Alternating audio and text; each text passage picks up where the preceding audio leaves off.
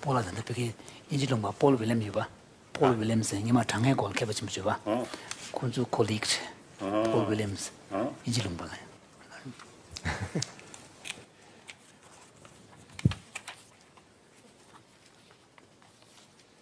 Your Holiness, this morning we have been speaking about the modes of attention, but still there is not quite a clear understanding of what attention really is. And we hope that we can elucidate now what attention is from at least the Pali canon side. And we're very fortunate to have Professor Rupert Gethin here. He's from the University Buddhist Studies of Bristol, and he's also the president of the Pali Text Society. And he has written many articles and a wonderful book as an introduction to Buddhism, which is extremely accessible for Westerners particularly, to understand what is actually the thought of Buddhism. And I'm really excited to listen now to Rupert's presentation. Thank you. Thank you very much, Diego. It's a great honor for me to be invited and to talk to Your Holiness. I find myself in a very odd position trying to explain Buddhism to you. That is but historically, Pali is something like foundation. The Sanskrit tradition, I think, sun. So we mainly belongs to the Sanskrit. So when preparing my talk, I took some confidence that I would be talking about Theravada Buddhism and not Indo-Tibetan Buddhism. But then as I prepared my talk, when I started, I thought, yes, I understand these things quite well. And then I started thinking about them more in the context of this dialogue. And I thought, actually, I'm not sure that I understand this. It's quite difficult.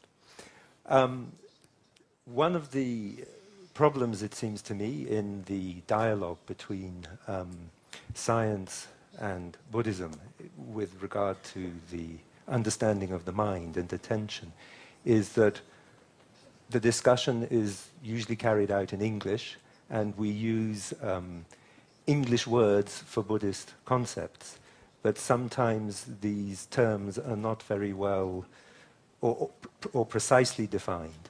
So this afternoon, what I want to try to do is to look at the Theravada understanding of what might be broadly called attention, the kinds of things that Anne Treisman was talking about this morning.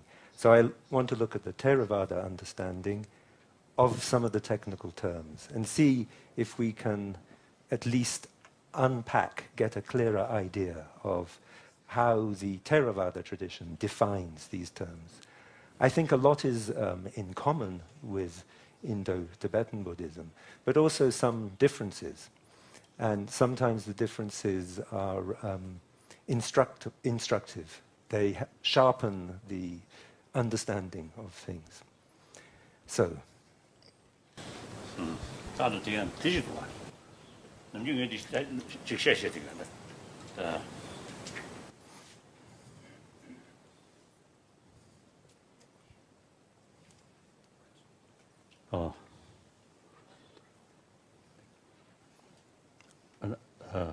I think actually, in the reality, Indo-Tibetan Buddhist tradition, actually a combination of Sanskrit and Pali.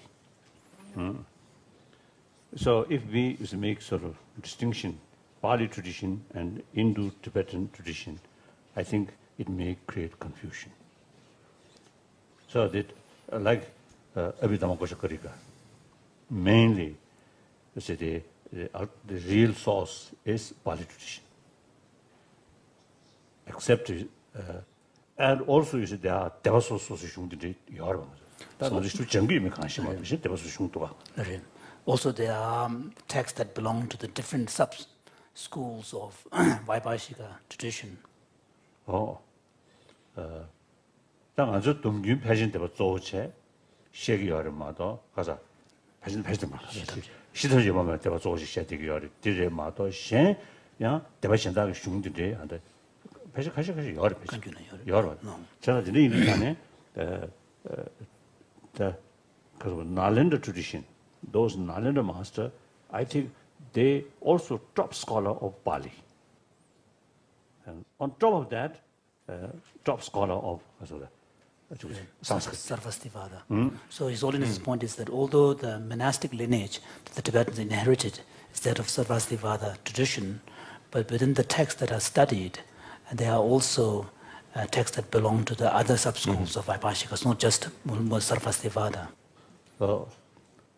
So Pali tradition there. So into Tibetan tradition, Yes. Pali tradition included. Yes. So that the Yawachat. Anyway, what the definitions that I will talk about today come only from Theravada Pali texts. That's right. Okay. That's right. Okay. So just to give a quick outline of what I will talk about. So first of all, I'm going to talk about the mental factors involved in simple awareness according to Theravada Buddhism, these Chaitasikas.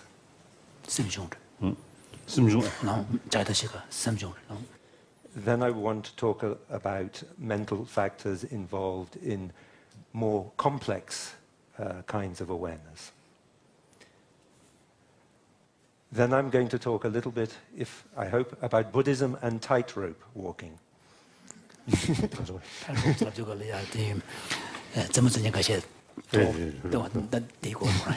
will explain later. Yeah. And maybe then I will talk about 4 courses of awareness as they are understood in Theravada Buddhism. This will become clearer later. And finally, maybe a little bit about Buddhism and map making maps. Would you explain what you mean by map making? How to make a map of when we go out in a city or in a country we don't know, we need a map. And in a way, I think the Buddhist understanding, maybe even the scientific understanding, is a bit like a map of the mind. Yeah. Right. So, first of all, simple awareness. So, the most simple kind of awareness that there is, according to Theravada Buddhism, has this name citta. So, citta is defined very simply as consciousness of an object. That's all that seems to be said. But as in the Vaibhashika tradition, this consciousness of an object cannot occur in isolation. It always occurs with other mental factors. Yeah. Siri. Number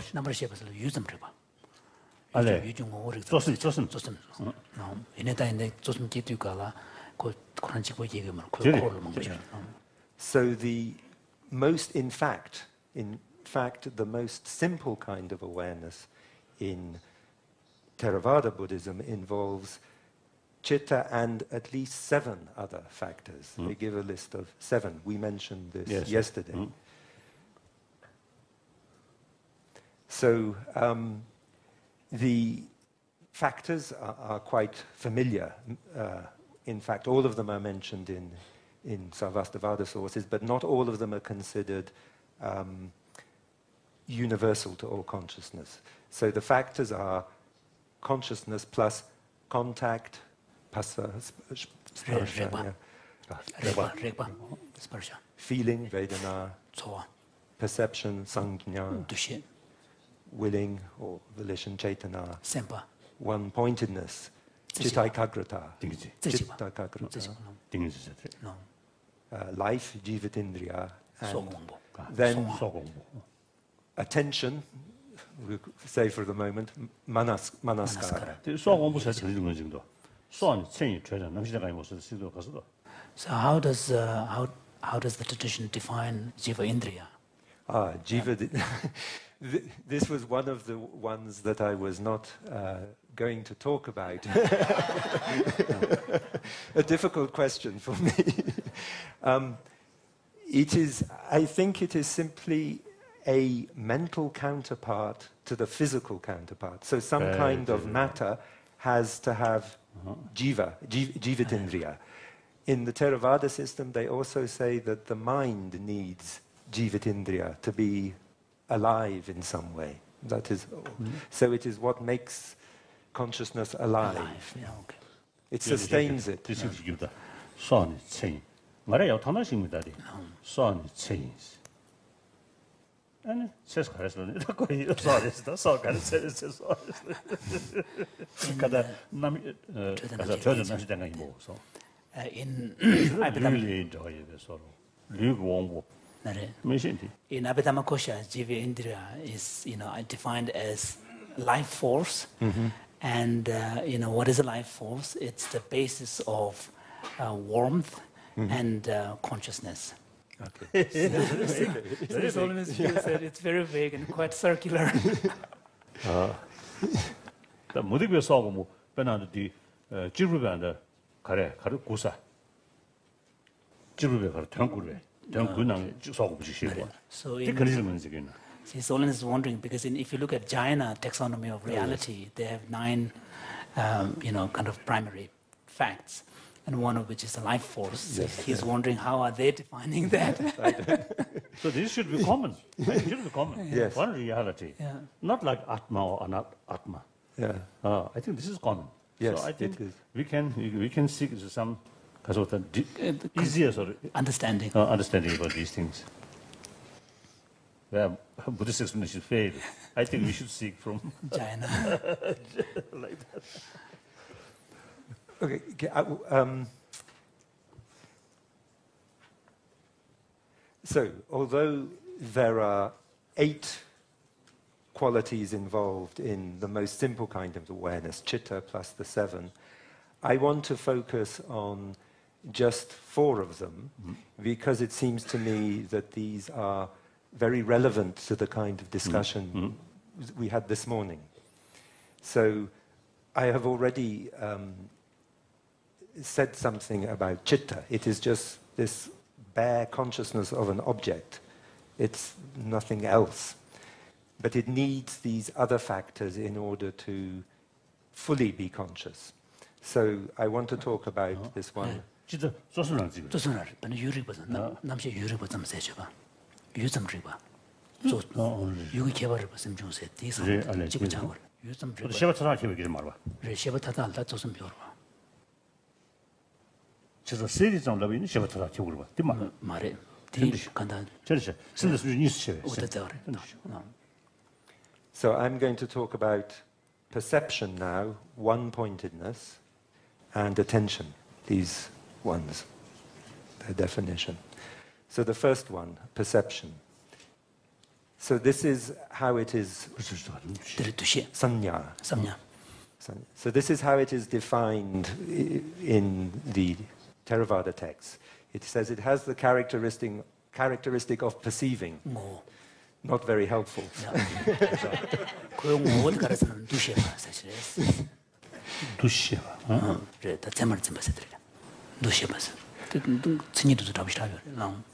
Though actually, this is I think it is important that it uses an action word. Yeah. Perceiving. Yeah. It is an event. It is something that happens. So its function is to make a mark on the object that is a condition for perceiving again that something is the same thing. So you make a mark. So this is like a carpenter making a mark on a piece of wood. This seems very clear. And it manifests by producing the idea, the sanya, that corresponds to the mark that has been observed. So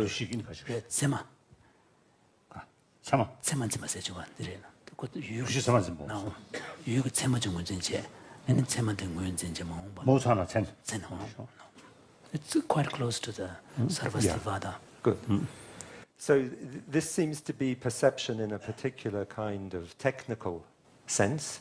It's very specific. So it's to do with categorizing and putting labels on things. And it seems to me that it is understood as a kind of mental filing system. You put what you have perceived in the right boxes.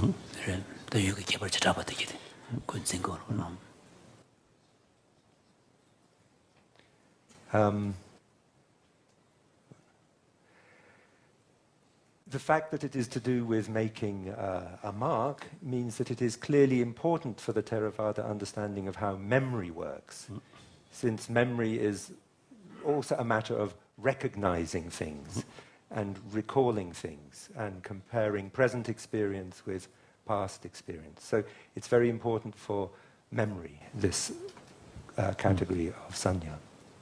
So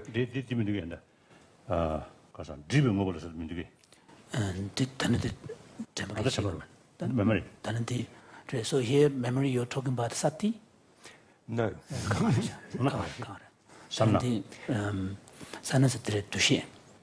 Memory, this is a difference, I think, between Theravada and Vaibhashika, Sarvastivada, that they put much more emphasis on sanya as to do with memory.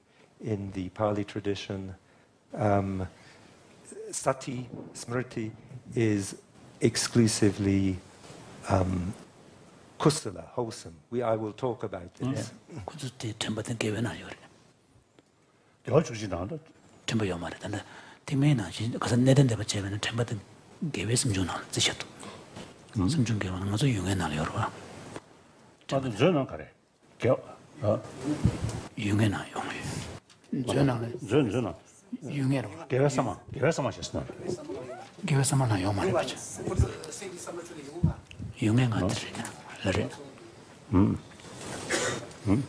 So, we're checking because in the Tibetan system we have Abhidhammakosha and Samuchaya system.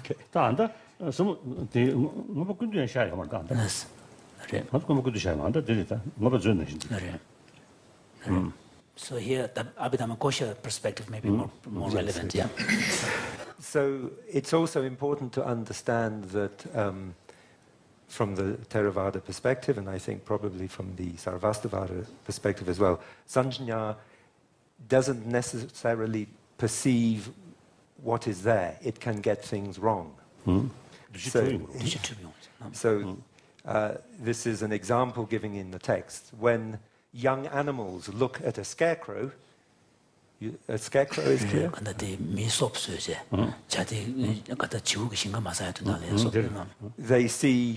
They get the idea, they get the perception, person, yes. We hope, or the farmer hopes.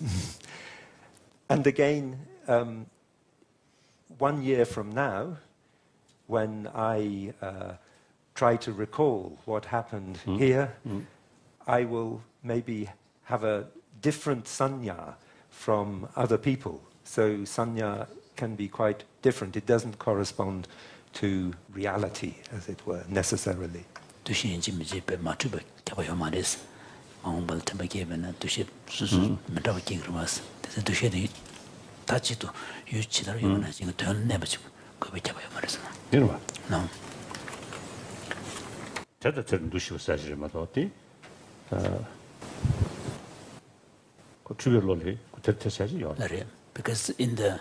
in the bare sense, from the Sarvastivada point of view, samnya means discrimination and recognizing something as it is. So it could be totally mistaken, but you can still think that's it. Yes, okay. Yeah.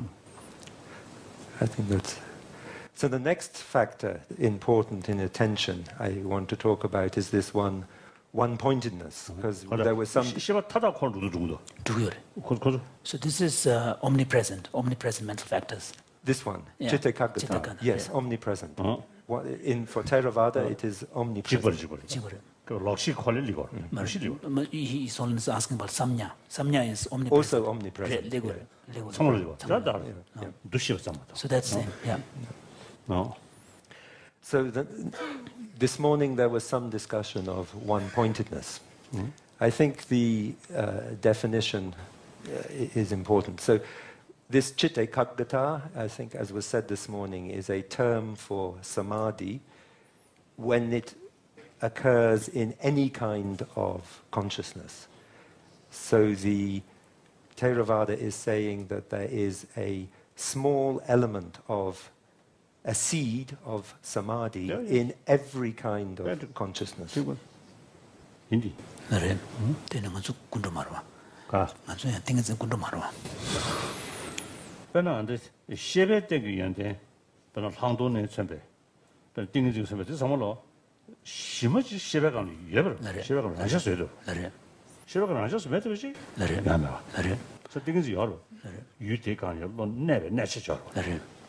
So generally, if you look at many of the qualities that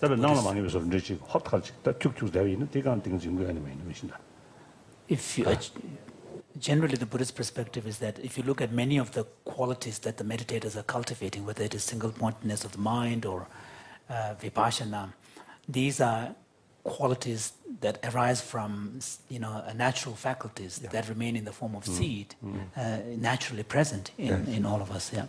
So things samadhi said shamatha. So shamatha, attainment of shamatha is function of perfecting and developing this single-pointedness. Okay. I just want to look at the definition because it seems to me quite important. So the definition, its characteristic is not wandering away, not being distracted. Its function is to make the qualities that have arisen congeal, stick binding, together. So this is old-fashioned, it's like water binding together soap powder to make a ball of soap.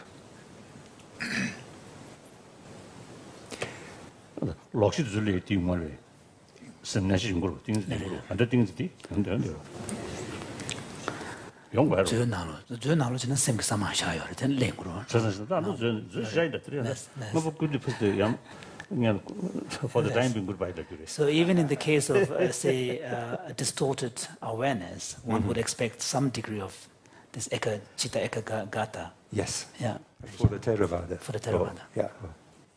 So, because His Holiness is saying that this is the same perspective from the Abhidhamma Kosha, and for the time being he's saying, leave Abhidhamma Samuccaya aside because my personal preference is for Abhidhamma Samuccaya.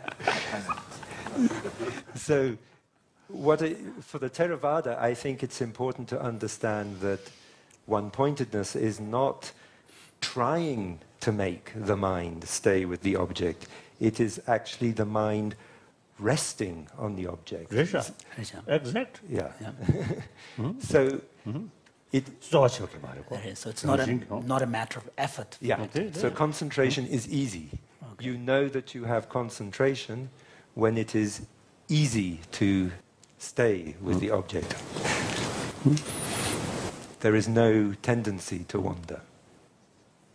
I think this is important for attention. It's also important to note that for the Theravada, you can be very concentrated, but no mindfulness. So can you explain that? So, if I watch the television, I am very concentrated on watching the television, but this is not really mindfulness. Or if I have a nice meal, I sit and eat, and I have no attention for anything else, so I'm very focused and concentrated. I don't have to make my mind pay attention to this.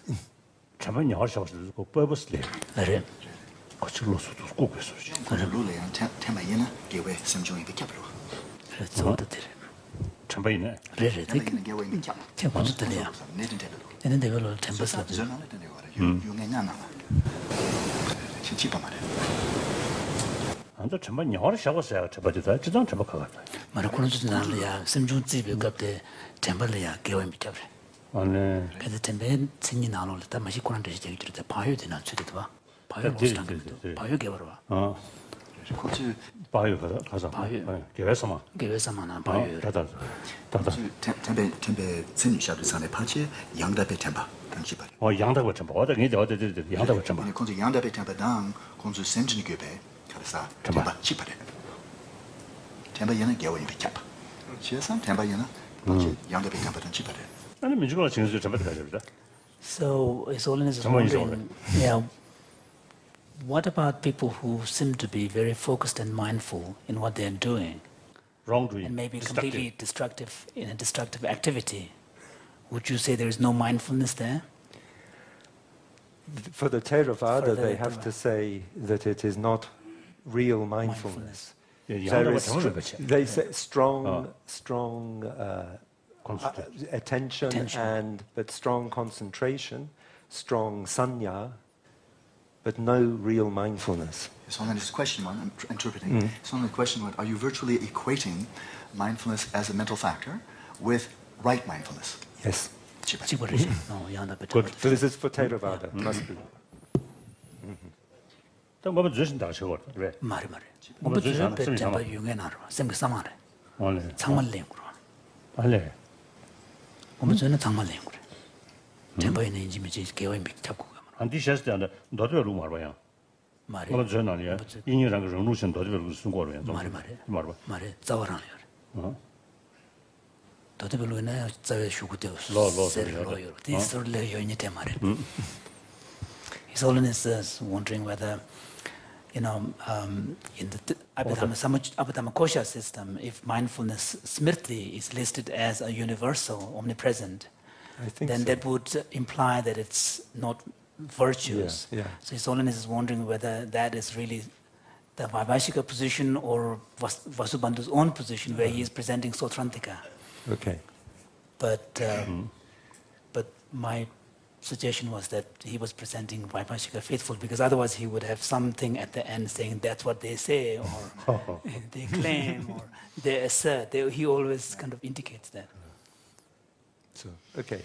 So now I want to talk about this one attention, manasikara in Pali, manaskara. So manasikara makes the mind unlike the previous mind. It brings the mind into action by leading the mind to the object. It has the characteristic of making the mind move, the function of joining the associated mental qualities together on the object. It manifests a state of facing the object. Because it leads associated mental qualities to the object, it should be seen as their charioteer or guide. So manasikara seems to be something very simple. It simply steers the mind to an object. It doesn't do anything else other than that. And there also seems to be this idea that without manasikara, we would be stuck. The mind wouldn't be able to shift, to move to the next object. Very simple. So how is the distinction drawn between then the function of cetana, the intention, and manasikara, the attention? Because cetana also has the function of bringing the mind to the object. But I think cetana is understood as having some purpose, whereas manasikara has no purpose, no will. So, yeah.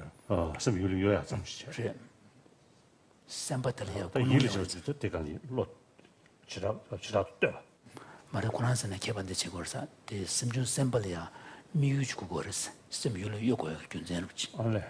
아니 마나시가라 대 심유로 요 잠게 제일 가다 고요 코르도 주베 심주신다 되게 요로 요로치니럽지.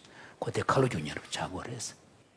So am I right in understanding that cetana or the intention needs to have some kind of purpose, and towards that purpose the mind is directed, whereas manasikara simply steers all the associated mental factors to the object? This is With what no particular is what I understand. It's like just looking. So there is no specific purpose. Yeah? No specific purpose. 네. 믹스에다 구능 가지고 이렇게 매매치 할까? 루모데서 얼었다 다 가지. 지. 투중소래. 네. 투중소를 가서 어디? 대셔 버렸다 가지 좀 찬다지. So what about purpose? So what about very natural cognitive activities that just seem to pop up, where there is no deliberate intention? So in these processes, we would find both cetana and manasikara. That is correct, yes. There is a distinction. This is, I feel this is like a geshe exam, I think.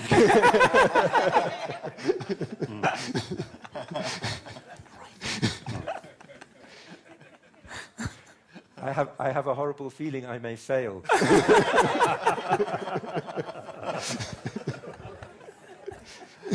You'll be in good company. 나도 계시 개만 나도 루루 차고라 서로 남지 싫어 공비도.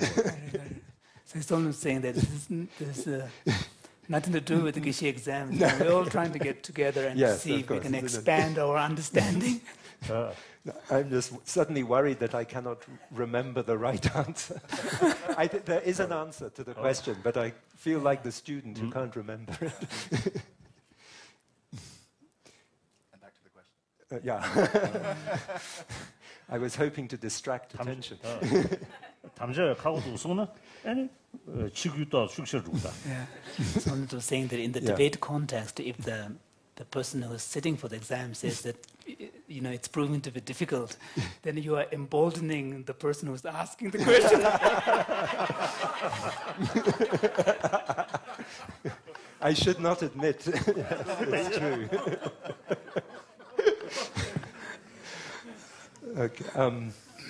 Okay. Yes. There is a distinction. 근데 쇼가고 나래 안 돼. 벽에 나올래. 그시안을 넣어 봐. 그림디. 나도 서도 삼번 두시디. 나도 뭐 근데나 그림 디셔야 되잖아요. 그 그림 재미도 삼점. 무슨 일이 녀선 아직 통수. 但等于是녀선 요 관이 지금야. 디마 그로시 사오시도. 자, 뒤에 직사병을 주셔. 또 사람 삼도 저는 토마 샘바티기 샘 유를 요치하지. 다 되네. 그 미국을 치라도 그게 봐. 때버리지니 일적이지. 아니 뒤에 버리지. 되네다. 사실 두시딜링면로. 아니 소화시고 싶고 이런 게 이상해. 그냥 나는 알지. 안돼. 가서 그래. 지금 증대요. 다. 나를 제 신벽 그러시고. 저장에 그냥 그러셔야 된다. So the reason why is, to give a little background. Yeah. Solons was saying that when he has been exposed with the Abhidhamma Samuchaya's listing of the 5 omnipresent factors, putting feeling as the first one, in the list, so is the first one. So he has never really been comfortable that something isn't quite right here. Then later on, because he feels that in terms of the actual development, it is the intention, the cetana, should come first, which then leads to manasikara. The intention, and then to attention, and then so on. But then later he read another text by Asanga, Shravaka Bhumi, which is the levels of Shravaka, where Asanga has a much more detailed explanation, where he talks about the intention being the first one. And then, intention is the one factor that turns the mind to the object, and manasikara, or attention, selects from the field of experience what one wants to attend to, and then comes the perception or discrimination, and then which then leads to the contact. And then contact leads to the feeling. So which his holiness feels is a kind of phenomenologically a kind of a more easy, more understandable kind of a sequence. So because he's still quite unsettled, so that's why he's asking you these very probing, specific questions. Yeah. No, it is. Yes. Slow. Yes, so he's saying that, so here in this context of debate, the opponent, your opponent, is someone who is asking these questions out of pure heart, wanting to learn something. I think the Theravada makes a distinction between Chaitana that is more active, that is really active, and Chaitana that is somehow almost dormant. It is still there. So Chaitana is Sempa. Is more like the kind of director. I think one one simile, if I remember correctly, for manasikara is it's like a rudder. I need to interject. Yeah. To include all the scientists, Yeah. we're asking for them to have a very steep learning curve here. Yeah. But if you can keep with the English, because you've made one-on-one translations, that manasikara and chet and so forth. If you can use the English, I think it will be helpful for everybody. Sorry. Yeah. So chetana is volition or intention, as you wish. Volition or intention can be more active and can be almost dormant. So in the dormant state, it is not really, it's taking a back seat. It only, so it, sembatele chedu kulon debe sembata ya chedu kuloma debe semba ya palanye sorchi ni yimje dangi yores sa sheba mangbolia semba slapti yimje kopige kulon kcho ko kusmar it is the lalia sembele da sambele ni shegro lal kongaso.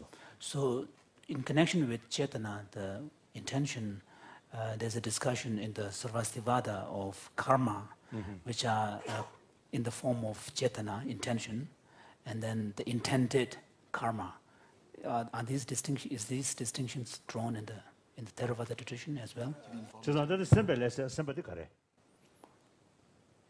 Anda simju semba anda shegro. Larim. So 다 안다 군중에 난게 안다 선바셔야 되다 라인이 셔르도 선발해서 선바니부터 켜가. So you want to bring this up? Sure. Yeah. Within karma, there's a very important distinction in this tradition anyway, the Indo-Tibetan, between voluntary and involuntary behavior, action.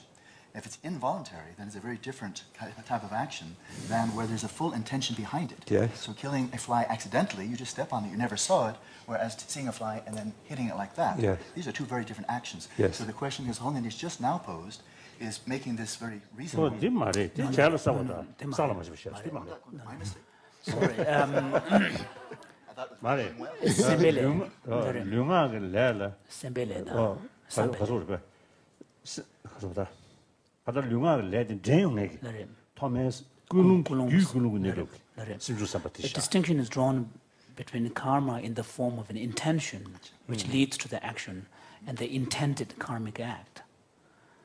So you have an intention to do something, and then this leads to an actual action, which is the outcome. So the actual action is the intended karmic action, and the intention that gives rise to is the karma in the form of an intention. So, so here the same term is used, chetana, or intention. So is that the same as the 5 omnipresent factors, or 7? 류마가 레 맞춘 공기. 굴lungu 내려도 심주 선바티셔. 나중에 류마가 레 맞춘 사벨레스. 다도 수진이 쉬고 다들 잠을로 태유로 인자로 단 도리로 인지도 맨자차 자 드린 비자네 딘자도 심주 선바티 류마가 렌 댕해지로 코 드라면 레면도 봐. Because here in the context of karma, then it's not a dormant intention, because it is leading to an actual physical and verbal act. Yeah. What I wanted to say, in the simplest kind of awareness, when we simply, as we were talking yesterday, see color or hear sound, before you react, because Chaitana is, or volition, intention is in some sense present. But in that simplest awareness, it is just dormant. It is not really doing anything very much.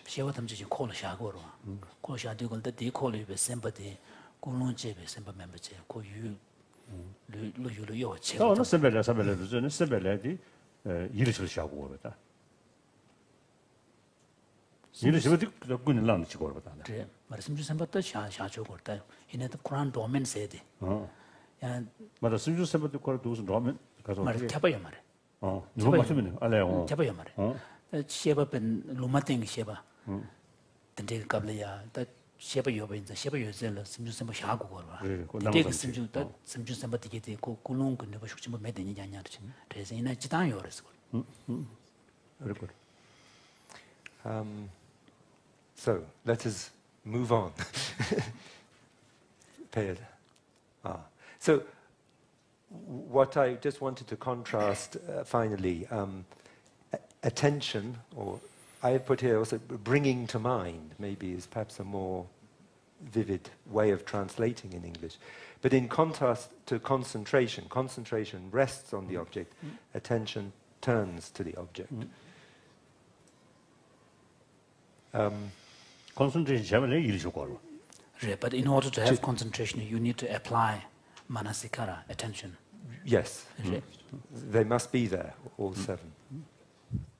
So, just as I was saying briefly, this kind of simple awareness with just the 7 factors only occurs for colors, sounds, smells, tastes, right at the moment of sensory input, at that first moment. After that, there must be more than these 7.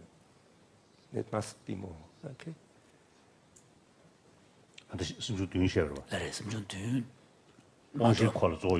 말해 그 말해 심중 탐지를 잡거라 심 탐지를 잡거라 되네 심중 둔점 군두점 예배기 셰바디 아니 왕시 배 끼지 당배 토멘 그날 맞아요 말해서 토메굴로 맞아요 말이죠. 말해서 뒤주고다 심중 지선 현담 분야 볼래요 그래서 So whenever we begin to pay more attention or begin to engage with something, you have to have more factors. First of all, there are 6 listed. I give the...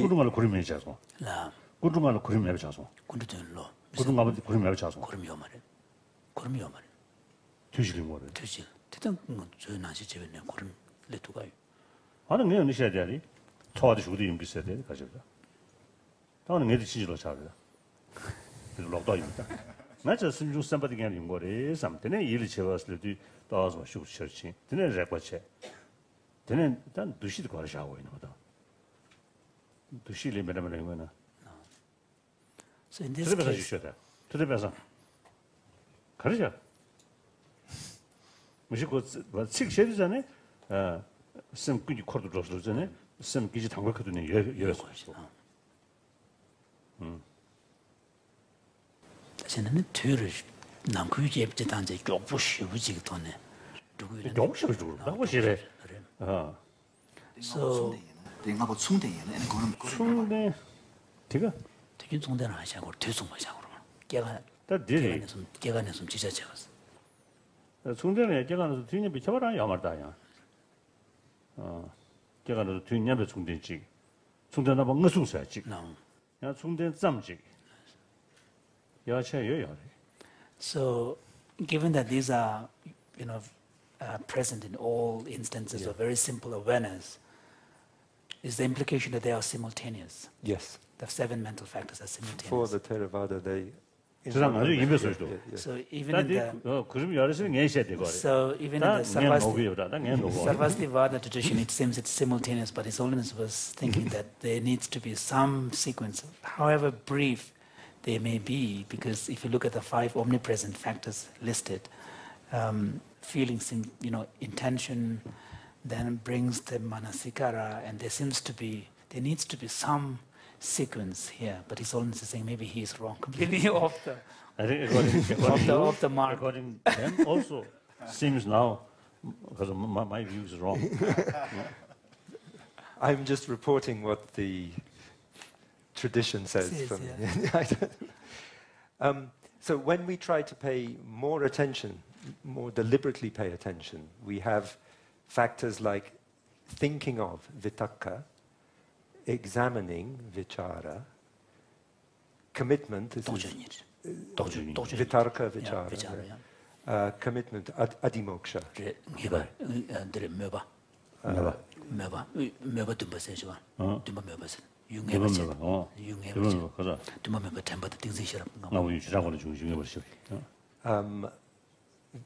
Vigor or joy, virya, priti, joy, and finally chanda comes.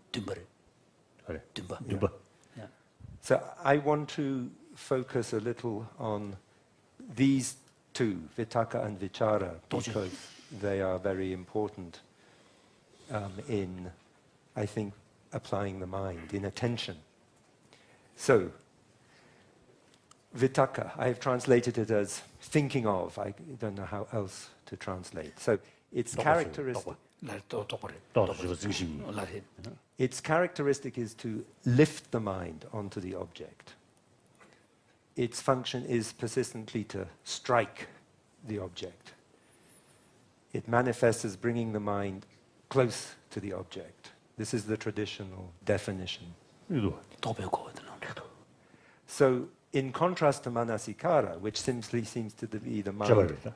말이 많으니까 두시에다 도번이 개발하는 지역으로 나스.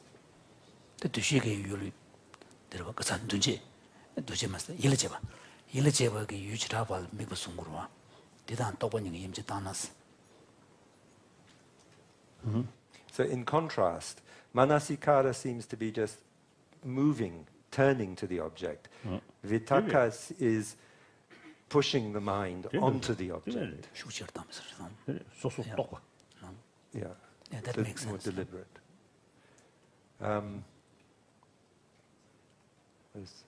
Next, vichara.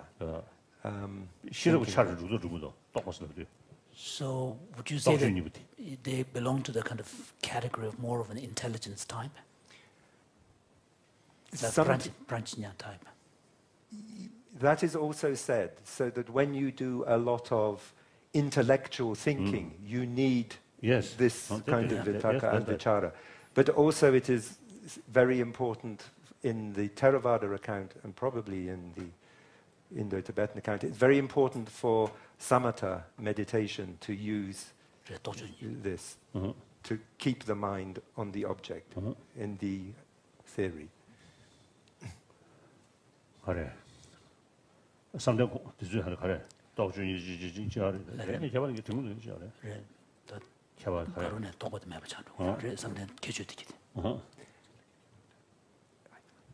Okay. Yes. So vichara is then, by means of vichara, the mind wanders over an object.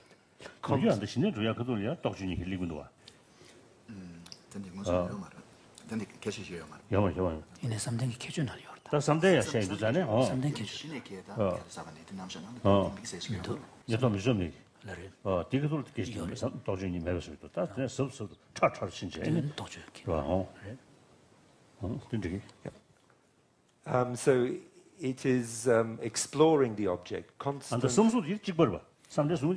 So just an aside, in the presentation of the jhana states, so the four levels of form state and four formless states, would you say the presentations between the Theravada and Sarvastivada are pretty much similar? Same, yes, same, I think, yeah.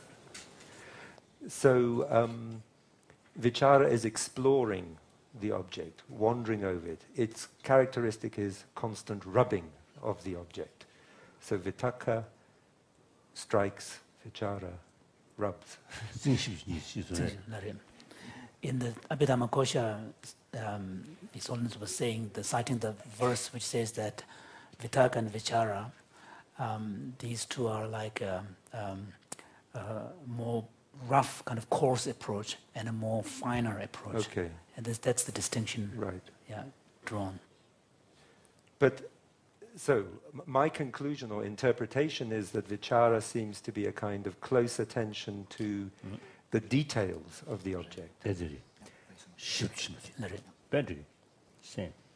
So this understanding of vitakka and vichara is brought out, I think, very well by some similes that they use. So when you want to clean a pot, one hand holds it, this is vitakka, the other hand polishes. So this, or like a Yes. His Holiness is wondering whether vichara is, for vitakka, it's good enough simply to hold the object. Wouldn't there be some form of analysis, application involved? Well, yes. This is when I was thinking this morning that vitakka and vichara are particularly relevant to what Anne Treisman was talking about this morning, what she called focused attention. attending to the details seems to be something similar to 배지리. this vichara, exploring. Yeah, jobad. So that, and the other one, distributed attention, in a way is more vitaka. You can immediately get the general picture. But if you need to examine something, put things together, vichara has to be very active, which seemed to, so there seemed to be some parallel here to the understanding. Okay. So,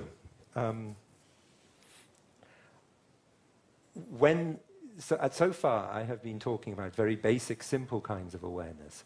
So, but whenever you are aware of an object, according to Theravada, the mind immediately begins to engage with the object. This is involuntary. It does it, whether you like it or not, most of the time. So the engagement with the object can be virtuous, unvirtuous, akusala, if it is motivated by attachment, aversion, or delusion. Or it is wholesome, if it is motivated by friendliness, non-attachment. wholesome, unwholesome, yeah, you couldn't go so well. Yeah. That he kissed the Zudo. Chalama Society. Oh, couldn't Saya Marwa. To some Karuma couldn't know. Oh, they didn't. No, didn't. So both the unwholesome and wholesome kind of engagement with an object will involve some vitaka and vichara.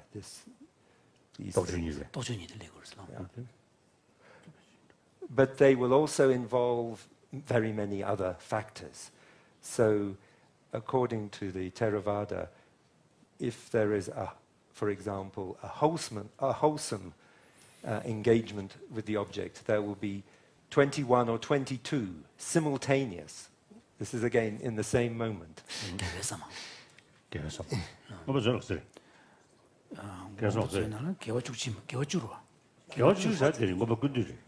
Okay.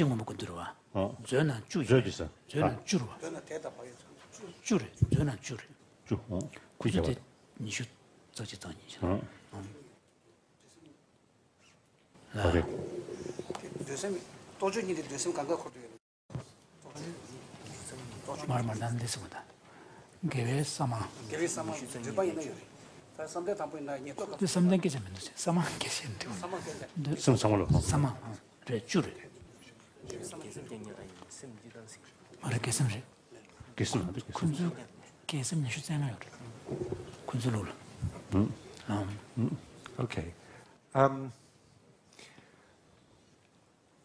I want to pick out one of those wholesome qualities, and that is this mindfulness. So as I said earlier, mindfulness for the Theravada is always, if there is mindfulness, then the consciousness, the awareness is wholesome by definition. Right mindfulness. So what is mindfulness? So, sorry, how many of the wholesome factors are universal, wholesome? 19. Gewesama jugu. Gewesama digete nishutakchi the tani kanunji legres. So you spoke about 21 or 22. So where does the others come in? The 7 universals. Okay. Oh, 19 are universal. Then there are other factors that may be. What did I put? Minimum of 21 or 22. Okay.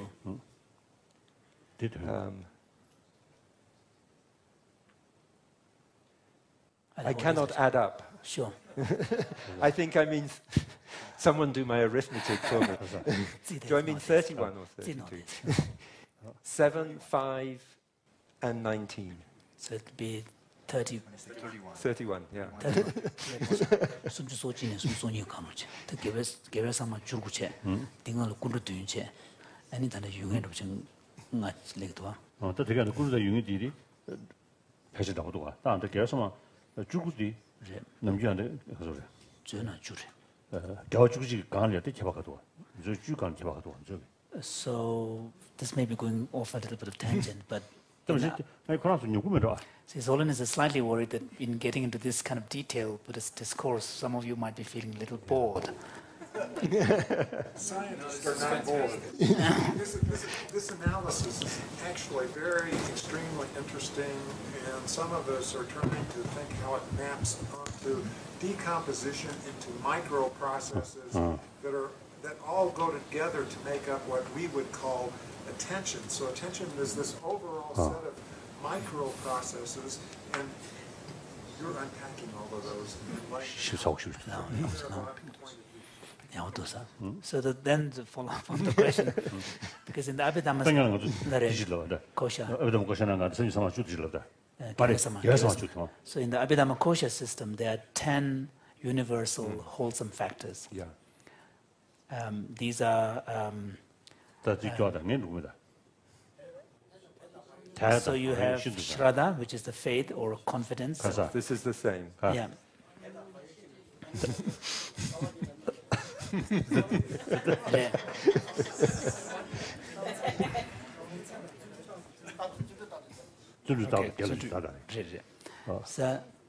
So these are Shraddha, faith or confidence, heedfulness, which is aparamada,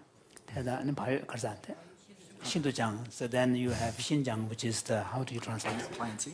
Or pliancy or tranquility. This is Which is, what is the Sanskrit term for that? Prashapta.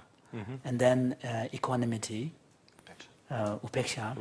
And then mota, hiri, is the sense of shame. Teu, which is, yeah. Conscience. same. Yeah. And then two roots, which are non-attachment and non-aversion. Same. Number 7, non-harming. Yeah. And then virya. So these are the 10. So His Holiness is wondering what more is there on the Theravada list. No, 9. No. I will. Just 9, huh? 19. So I mean 19 means on the top of 10. Which Abhidhamma mentioned. I have Actually, I will say more a bit later, the full list. Right, good. I wanted to say something about mindfulness because this word is used so much. And the more I think about it, I'm not sure that I really know what it means. You mean the English term? The English term, and even, if I am honest, I'm not sure that I fully understand Sati. The Theravada Buddhist understanding. So, but I will want to give some features that are brought out. So the first thing is simple. It is remembering in the sense of not forgetting or not losing the object. Sati said the temperature. The temperature keju dan chile di the jabinas go yu manjeba. The city that Yanda Chamber. Chidanda temperament. The Samyat Then it is also said to be, so this seems to be a kind of, I think what the neuroscientists refer to, or psychologists, as a kind of short-term memory. They use this. Or working memory. Working memory is one, yes. No, short-term.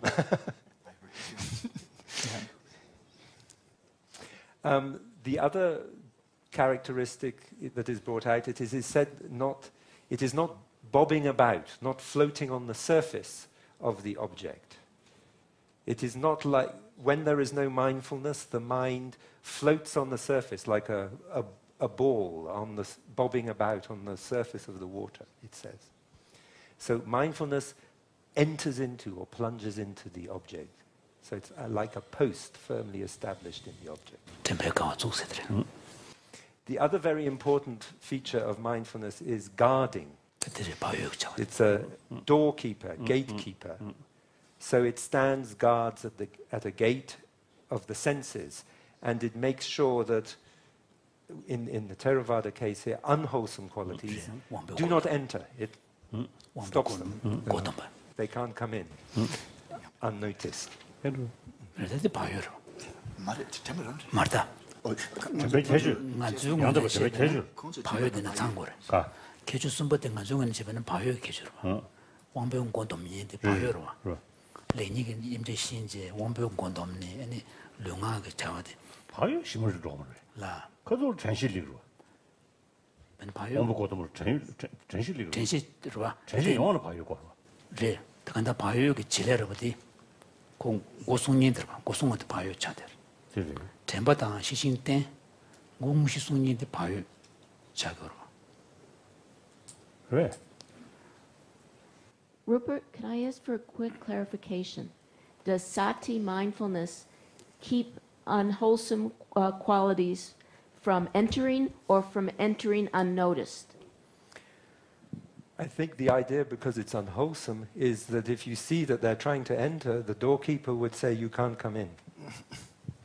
You're not allowed. 바요 주니 없이 난 대야 소지. Yes. 랑도긴 간다 전시대 그도 마도 용가 아니는 사람. Yes. 그 바요에는 전시되는지. 바요 개원하자고. 어느 봐도 내 봐. Yes. 승준하시면 바요 개원하자고. 네. 어디가? 무시. So Solon is wondering this. From the Sarvastivada tradition, we have a separate mental factor called abramada, heedfulness, and what the specific role of this heedfulness is it heedfulness that is guarding the door of the senses, or is it mindfulness that is guarding the door of the senses? So we were wondering within the Sarvastivada tradition the distinction between the two. Right. I think obviously the Theravada takes some of the qualities of apramada and sees it as somehow a unified thing. That seems to be the case.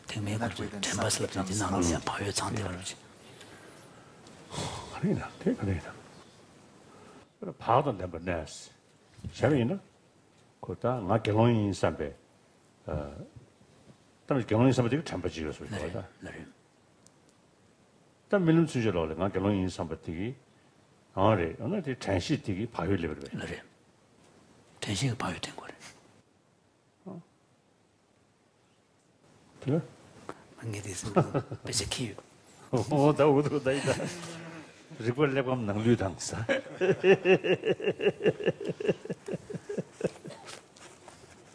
I brought the text.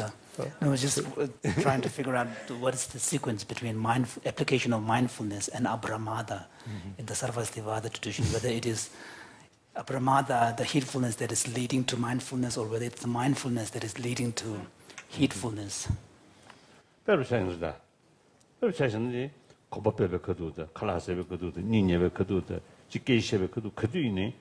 그도 전시 수수 랭고. 나린. 다 ben 가서 그래. ben 칼라세배 그도 짜자미 잡아도 후금이 잡아도 부금이 잡아도 센다. 뒤 전부 수수 랭고. 나린. 그봐? 다 심을 놓고 나 결혼이 있었는데 바이오디아는 디슬랭고. 나린.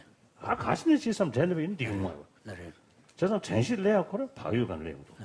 나는 바이오 계셨으면 좀 바이오 찌를 켜들어서 시차. 그래서 통도. 시차 제소리잖아.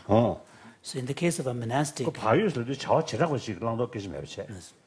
그걸 그도 있는 직도 하지. 가서 뒤가서 인진 시시로다. vigilance 소리잖아. 맞았지. careful 소리잖아. 또 있었지 돼. Very cautious. cautious. So in the context of monastic practice, monks are supposed to act in a particular way, and when they're eating, not make so much noise and slurping and all of this. So in the actual moment-to-moment activity, there seems to be a demand for a certain level of awareness and mindfulness of what you're doing. But it's also saying, in order for that kind of very sharp kind of alert mindfulness to be and awareness to be there needs to be a basic level of heedfulness, which takes into account the sense that he or she is a monastic member and I'm not supposed to do this. So His Holiness feels that heedfulness, apramada, is not really specific to any particular context. It's more of a diffused sense of, overall sense of cautiousness, which gives you this sense of cautiousness. Or conscientiousness, I think, pretty is close to it.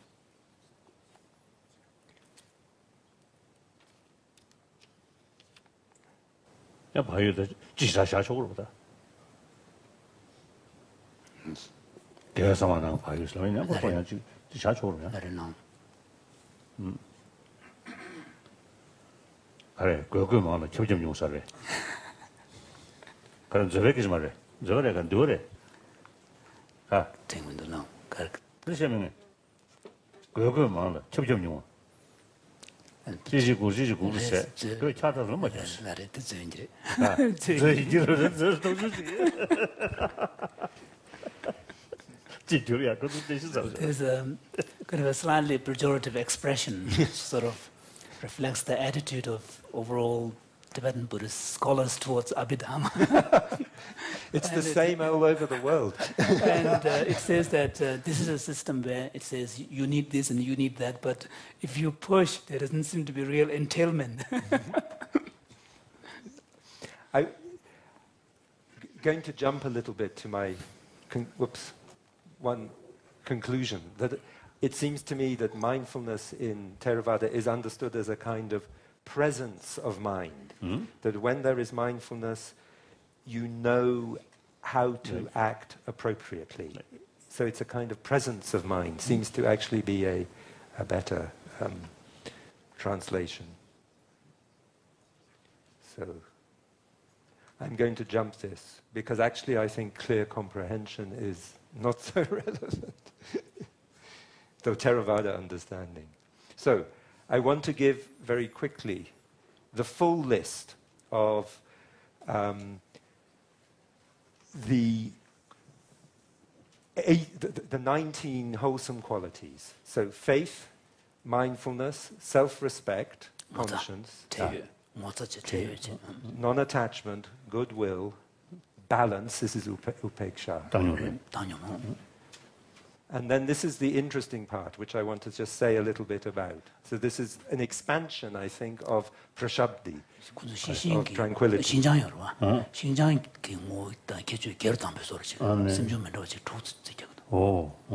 So it says in every wholesome state of mind, there is mindfulness. And then there are these 6 pairs, tranquility of body and tranquility of mind. Lightness of... Lightness of body.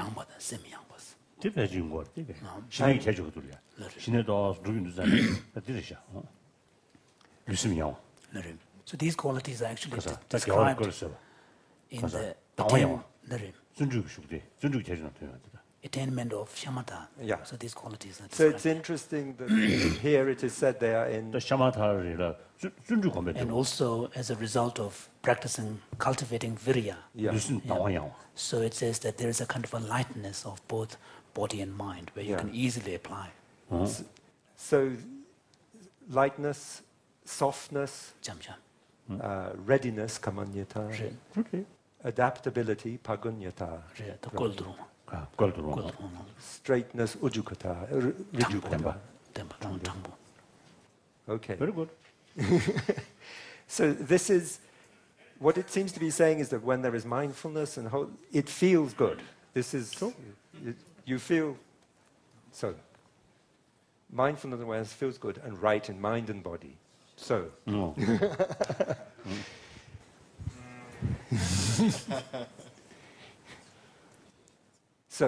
So on the 7th of August in 1974, this Frenchman, Philippe Petit, he walked on a wire strung between the Twin Towers in New York City at a height of 1,368 feet above the ground, no net. And he was on this wire for about 40 minutes. 40. Yeah. So, what it seems to me, I want to suggest, having thought about this, The science, I think David yesterday applied a scientific model to Buddhist meditation. Here I think we can apply a Buddhist model to some ordinary activity. Well, not quite ordinary. But Non-Buddhist. a non-Buddhist. So, now you can see a broader view. What it seems to me is that to do this, this man must have developed perfect mindfulness and concentration and in balance. If he becomes, and it also illustrates something about concentration and mindfulness, if he becomes too concentrated, so if he loses concentration and starts thinking, oh, I'm on a wire 1,000 feet in the air, if I make a mistake now, I will fall and die, he will become frightened and he will wobble and he will finish. Right. If he becomes too concentrated on what his feet are doing and too focused, then if the wind changes and the wire moves, he will not be able to balance. But the most interesting thing, so he needs this presence of mind to do this.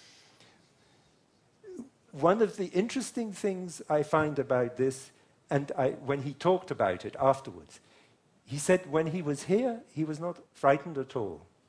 He's smiling. It's a man, yeah, sorry. 70s. French. French. French.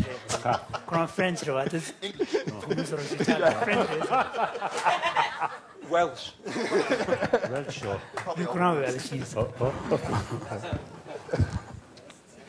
Is this okay still? Yeah. You're fine. Okay. Sorry. Do a smile.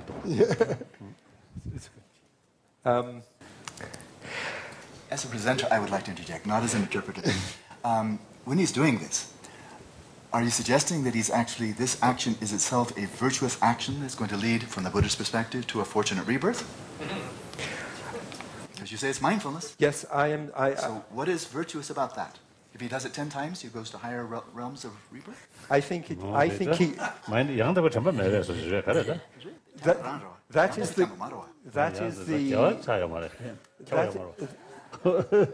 is the implication of what I'm saying. And okay. I am happy, personally, with that implication. I think this is a kind of mindfulness of body, a kind of samadhi, almost. No question, mindfulness. Wholesome His Holiness, that it's very mindful is for sure. Whether it's wholesome in the Buddhist sense, His Holiness feels would depend on the motivation. Okay, I'm not saying... I don't want to say... My understanding would be from the Theravada analysis, in that moment, there must be some wholesomeness. After he's finished, I don't know. But the motivation is interesting because he did say he wanted to do this because for other people, that it was something beautiful to do, for no other reason than that. He said that. Then it's wholesome. Okay.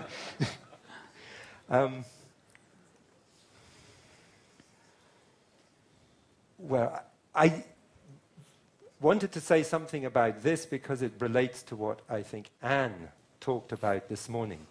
According to the Theravada understanding of being aware of an object, there are different courses. So you can be aware of an object and fully engage with it, or sometimes you don't fully engage.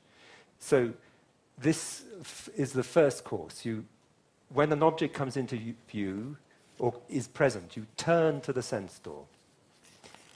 This is the initial turning. Then you see or hear or smell or taste. This is very simple awareness of the sense object.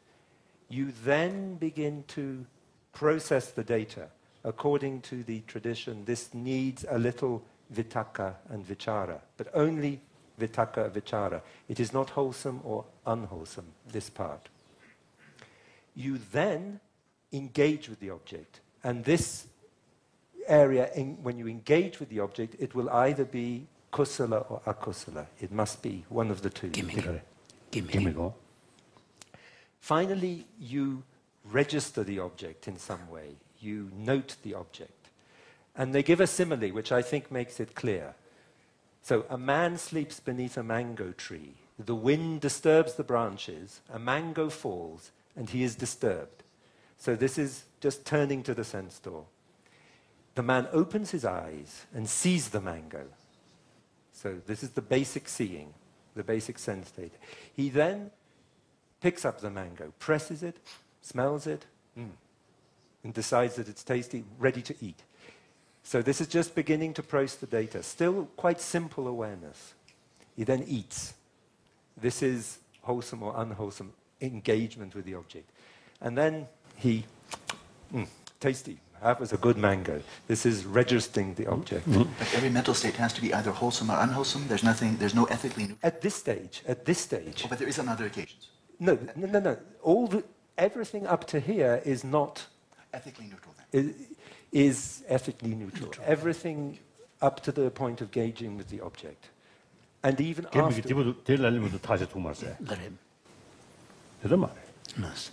So only the eating of the mango, that is where you do something wholesome or unwholesome. So if you're eating a mango, it has to be either wholesome or unwholesome. It cannot be ethically neutral. No.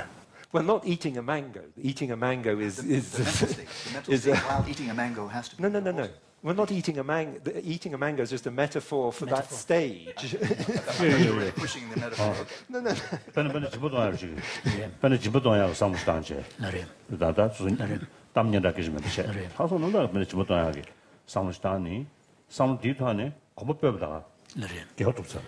For example, Rupert,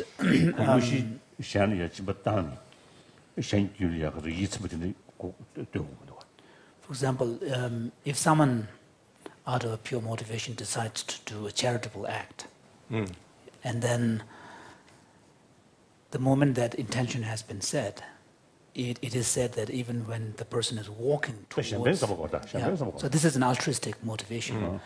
Even when he's walking towards the person, other person to give... or the place. Right from there, the koshala process has begun, wholesome process has begun. So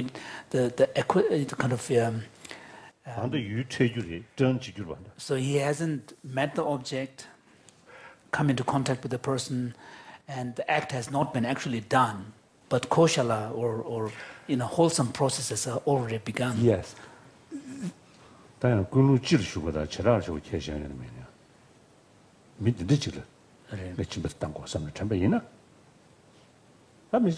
Yes. But this is a metaphor, a simile for something that happens very fast. This is not a simile for a full course of action. I must finish, but I just want to say something because it's relevant to what Anne was saying this morning. So the first one is called very great. So you go through all the stages. There is then one which lacks the last stage. You engage with the object, but it's not registered. There is then a stage, it's slight. You turn to the door, you see, you process the data, but then you don't pay attention. So it's as if you half attend to it. You don't fully. You know something has happened, you have actually registered it, not in the full sense, but it's come in, but you don't do anything with it. And then finally, there is one where the sense is just disturbed, but you don't go. And it seems to me that this slight and very slight may be relevant to what Anne was talking about this morning, when things slip into the mind, as it were, unnoticed, and don't get to the top level. But I have gone so long, so I must stop. So I cannot tell you about maps, but I will read. Shall I read out my questions? I mean, you can finalize, or if you want to go on to the conclusions. I will just read my conclusions. Okay. So there's a conclusion and questions. So for Theravada Buddhism, the wholesome mind is a kind of rich and full awareness that feels good. Mindfulness is a very important aspect of this awareness, but needs to be understood in relation to other mental factors that all contribute to this kind of awareness. Now, this is a question we've partly already raised. So if tightrope walking develops mindfulness and concentration, is there any difference between it and traditional forms of Buddhist meditation? Could it be a form of Buddhist meditation? Some people in the room might get worried in case they get given this as the...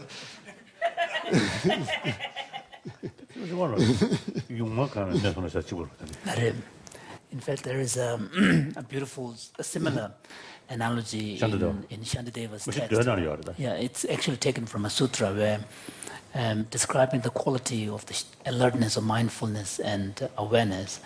And there was the analogy is a prisoner who has been made to carry a pot full of sesame oil on his head and has to walk towards a particular destination, and next to him is a guy who's holding a sword, ready to strike, chop his head off if he spills even a drop. Yes, yeah. So, very close. That's right. Then I had a general philosophical question. So, are Buddhists and scientists both producing what are maps or models of the mind? Is there a danger that we take our maps too seriously, that we forget that they are just maps and mistake them for reality? Correct. Do you understand?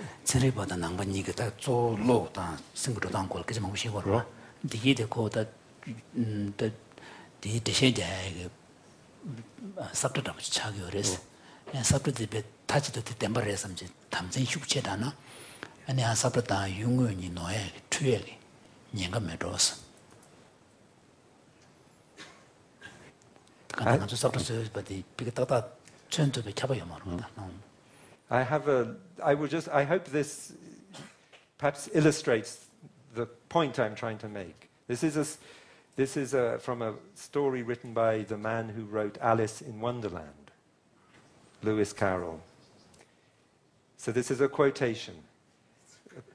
What a useful thing a pocket map is, I remarked. That's another thing we've learned from your nation, said Mein Herr, map making. But we've carried it much further than you.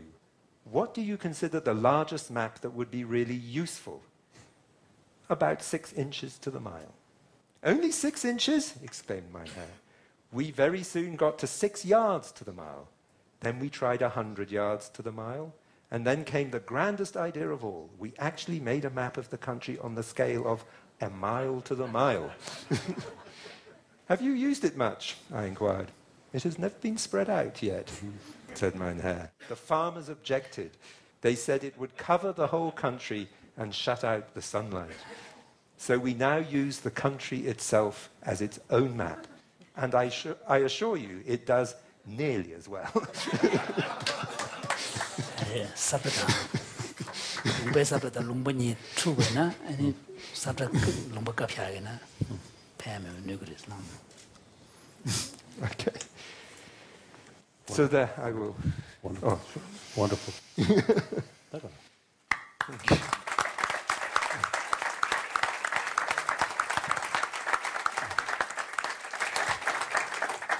Thank you very much, Rupert. This was very engaging. Thank you. And I think even quite enlightening to a certain extent, that we know that even within the Buddhist context, there's not a clear understanding what it actually means, mindfulness. But we should just be very careful, I take at least that, from using terms when we're not quite clear what they mean. And we have had a wonderful presentation of really paving the map without putting it over everything. So, shall we just come to your question that you had at the end? Because I think that's quite relevant to further discussion. Do you might want to paraphrase? The one about tightrope walking. Yeah. Or no, actually the last one, the Oh. philosophical question about Buddhists and scientists. Well, I think my point was that when we are comparing science, the scientific understanding of the world and of the mind, the way the mind works, and the Buddhist understanding of the way the mind works, I'm wondering sometimes exactly what the intention is, the end product is. Obviously, we sharpen our understanding. Do you need to translate? No, it's fine. But are we trying to produce a super map? So we combine the Buddhist understanding with the scientific understanding, and we get more and more detail. And is there some danger that if we put more and more on the map, that the map stops to being useful? Because actually, sometimes a simple map is more useful, more practical than a map that has everything on it. So when you make a map, you must decide what is necessary and essential, not necessarily just put everything on. So this is an open kind of general question. I don't really. Nothing to say? I'd like to raise a point with Anne and with you, because you made a very brief comment, Anne, for which you didn't have time to elaborate yesterday, and that is the difference between first person and third person is actually, you felt, primarily an issue of how you use it. I think you can hear, yes? But what I understood you to say is that the primary difference is in the way you're using the data. Oh, thank you. Thank you. With that in mind, and you've just said, the practical use, I would like to put a question to both of you. My understanding of the Buddhist ideal is that for all of the details that we get into in Abhidhamma and so forth, finally we should find some practical application for alleviating suffering, finding happiness, purifying the mind of mental afflictions. That if it has no relevance, I think it's really quite distant from the fundamental motivation of Buddhism. And so when we ask in the Buddhist context, is it practical? We're saying we have all of this model, these maps of all these mental functions, and what are we going to use them for in your meditation, in the purification, in your actual practice of heedfulness, mindfulness, introspection. That's the practicality of it. So the map is really an instrument to direct you to deeper experience that liberates. So if this is true, then I'm wondering, what finally is the motivation, the purpose of these maps? Is it simply in order to create a really good map? Or is it now that you've created the map, you've published your paper, now what?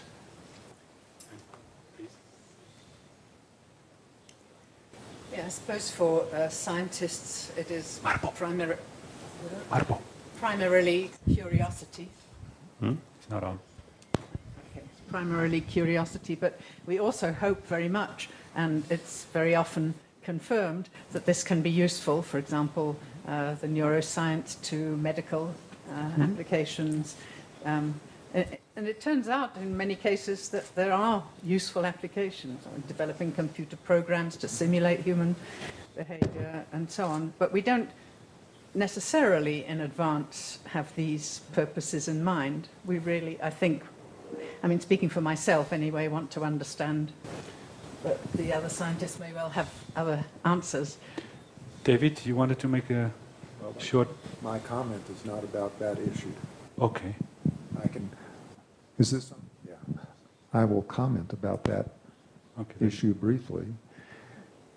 It seems to me that there is a synergy between concern over being practical, useful, beneficial, wholesome, and so forth, and concern over satisfying curiosity. you can't have the one without the other and be fully successful.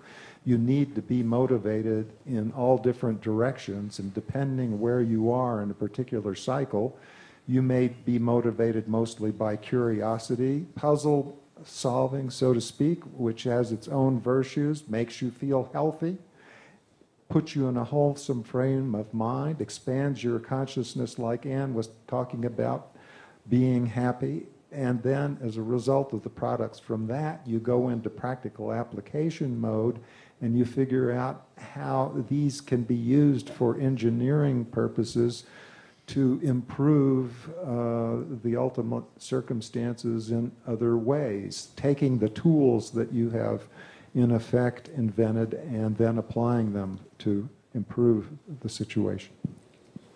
Adele, please. Yeah, I wanted to come back to Rupert's question because I love the question and it didn't get addressed at all. I think there's a terrible danger of taking our maps as reality. Any of our maps are only similes or approximations, and they're never perfect. And I think there's a real danger in thinking that they're reality, because they're only are trying to understand reality, are only approximating reality, are only imperfect attempt at trying to get the whole understanding, which eludes us. We only get partly there. And so there's always some truth in the map, and there's always some error or something missing. And I think that if we start to take that as the truth, we run into dangers. And I think that's a wonderful question, and I'd love to have a little more discussion of it. Amishi? I wanted to ask Your Holiness the same question. Well, we've mentioned as scientists some of our views of the utility for us in having this conversation. Can you say a little bit more about how you think it would be useful from your point of view?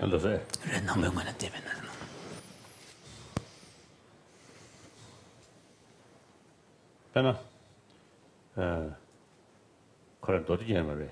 리변내가 개월 마저는 퍼졌지 같이 쓰죠. 저 리변내가 뒤에 참으로 자 겨스게 자 아이나. 네. 겨 개미게 주더니 강사 소수 근우도 대샤마도 그 살지 지고 자는 셔려 가오래. 저한테 낭배식문의 송실을 제디 미 터두다 미육가봐 좀바보란 게 공부해야 되디 미다 터두 차와도 돼야 된다 수비보다 저다 대주 소용이 그들이야 지단변 시제 남샤지 바탕을 보죠 패지 여러 섬지 사드리자들 그냥 맞진 셔야 돼. So from the Buddhist point of view, although it is true that from the point of view of the many of the authors who composed this text on mental taxonomy and so on, their ultimate aim is to really help others to lead to liberation and attainment and so on. But however, in the course of their inquiry, there are also situations and context where it is simply the curiosity and inquiry into the understanding reality that drives, part of the inquiry. For example, in one of Maitreya's texts, Ornament of Mahayana scriptures, he says that without mastery of all 5 fields of knowledge, one can never be, fully knowledgeable. So if you look at the 5 fields of knowledge, many of them are conventional fields of knowledge, need not necessarily be virtues. For example, you have linguistics, Sanskrit linguistics in it. There is epistemology in the list, and then there is. So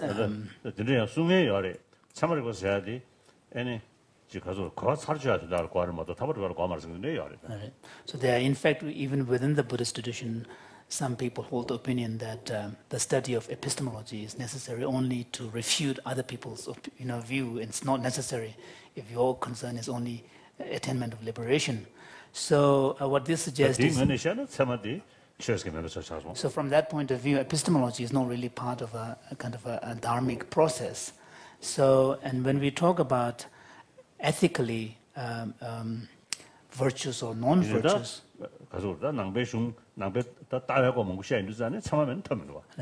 However, so having said that, if you look at many of the philosophical inquiries that are part of the Buddhist discourse, in order to really get very deeply into this, you do need to have some mastery of epistemology and how to understand, how language operates and cognitions, proceed and reasoning proceeds and so on. So without these all these sort of great master, they are monk. I think the really great master or practitioner, right? But at the same time, all their texts or writing full of logic. The way of presentation of Buddhism, not through quotation, but through logic or reason. So that reasons don't love you, logic don't chamas love you. So by itself, logic or reasoning is neither virtuous nor non-virtuous. So similarly, the pursuit of Sanskrit linguistics, by itself, we cannot say it's a virtuous pursuit or non-virtuous pursuit. The science shall you know.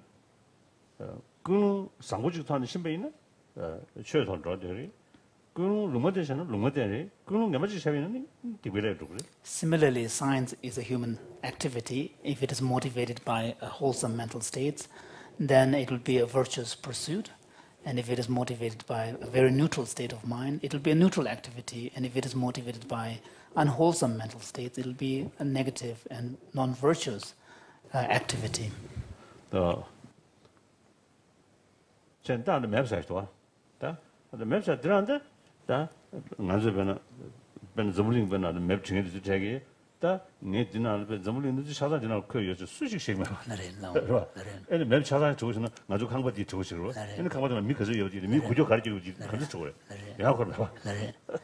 So with regard to the question of map, in the very act of writing a map, His Holiness was saying that there is already an acknowledgement that this is a facsimile, that it's not reality, because the idea of, in order, if we're going to create a complete map, then we have to draw everything in it, including this house. But then it's an impossible thing to do. How many people, and then map to us, each person sometimes remain like this, sometimes remain like that. How? You cannot represent that in the map. Yeah. So today, the Nangsamlun map design, Robson Shang, we are mother.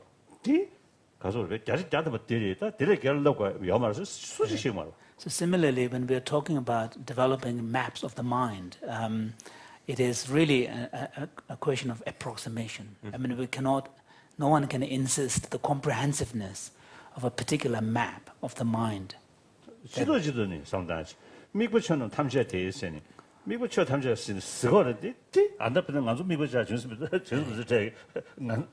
미국 주는 배는 가서 다 쇼게 된 미국에 다들 미국에 마음벌 미국에 여러 잘 되면 So it's really when developing a maps of the mind, much of the perspective is really from a very generic point of view, kind of certain patterns and certain kind of modalities, and even in Buddhist practice we often speak about the object of the meditation as being the entire, world, or all sentient beings, or just all phenomena. But that does not imply that that person has been able to view at each and every, piece that, constitutes this totality. I think one thing I remember. I think important is the one Chilean physicist, I think teacher of Late Varela.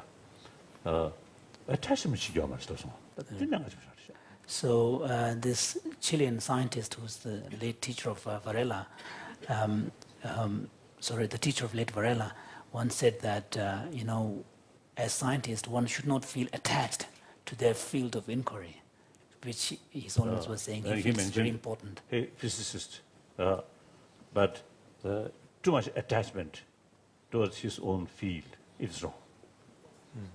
So we, Buddhists, but too much attachment to Buddhism is wrong. Then your mind becomes biased. So particularly scientists or Buddhists who who are trying to investigate using vitaka and vichara, the initial application, and find. Most important thing is your mind should be open. Yeah. When we carry investigation, no question of wholesome or unwholesome. If you should, because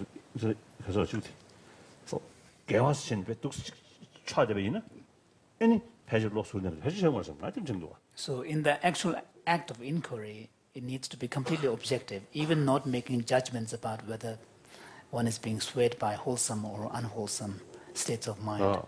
So mind,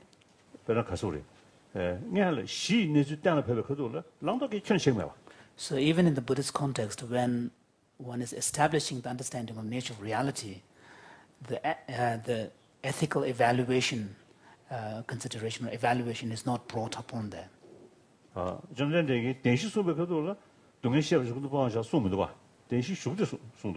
So, and this model can be appreciated from looking at the way in which the Buddha taught the Four Noble Truths. When he first presented the Four Noble Truths,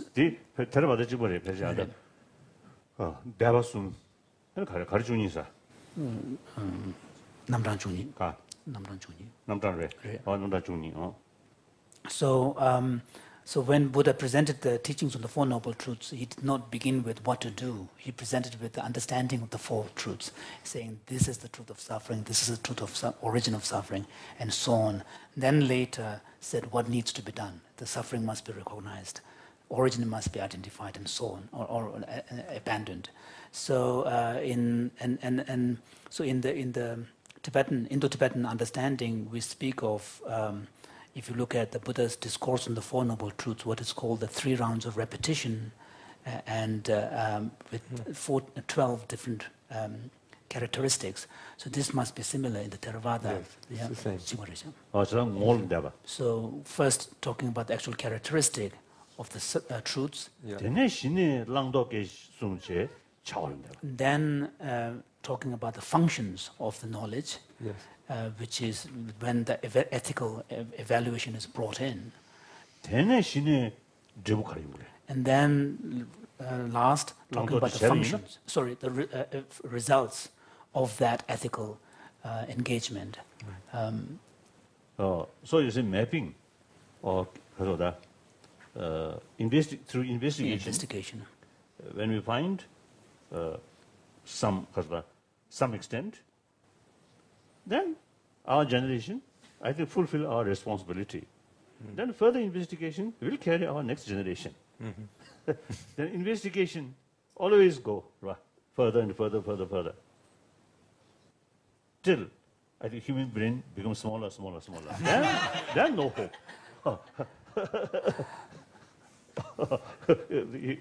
Because of go, so on the other hand, if your head is becoming more and more bald, then your intelligence, more and more wisdom is coming. Doubtful. Sorry. So our progress, I think will continue. Like in the field of the particle, matter. Similarly, our inner science also will go further. So,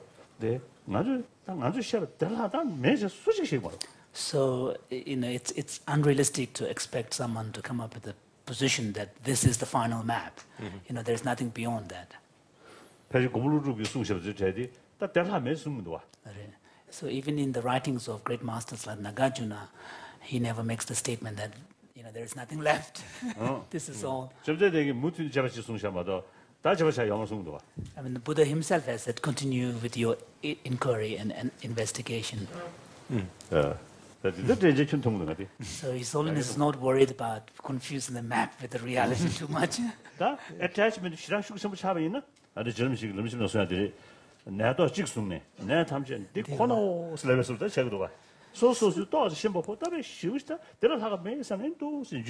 Attachment, but however, the danger will come from too much attachment to one's own field of inquiry. And here, if one does fall into that trap, then we will do something what Tsongkhapa has said in Lamrim Chimo, the great exposition of the stages of the path to enlightenment, where he says that some people will pick up one piece of, one grain of barley and say that, and this is the essence of all the barleys in the world. So there is that danger because you feel so attached to your own particular area of research that you feel that this represents the knowledge of the entirety. So from the Buddhist viewpoint, of course, till our mind become Buddha mind, ignorance always there. So knowledge limitation always there. So nobody can say, "Oh, my knowledge is complete." Nobody can. Right. Like that. It's not simply not complete, but also not fully accurate. That yes. 세상 accurate 쳐갖고 unbiased 거를 써야지 accurate 나타나. So that's why we need, unbiased perspective. Open mind, unbiased. Unbiased perspective is a goal, but I don't know if it's ever a reality to get completely unbiased. 그래, 다치도 배도 초트 먹는 것 가보면도 답이 미유럽시 않아마도 제가 다 가나 때 숙연지 가서 간 대대로.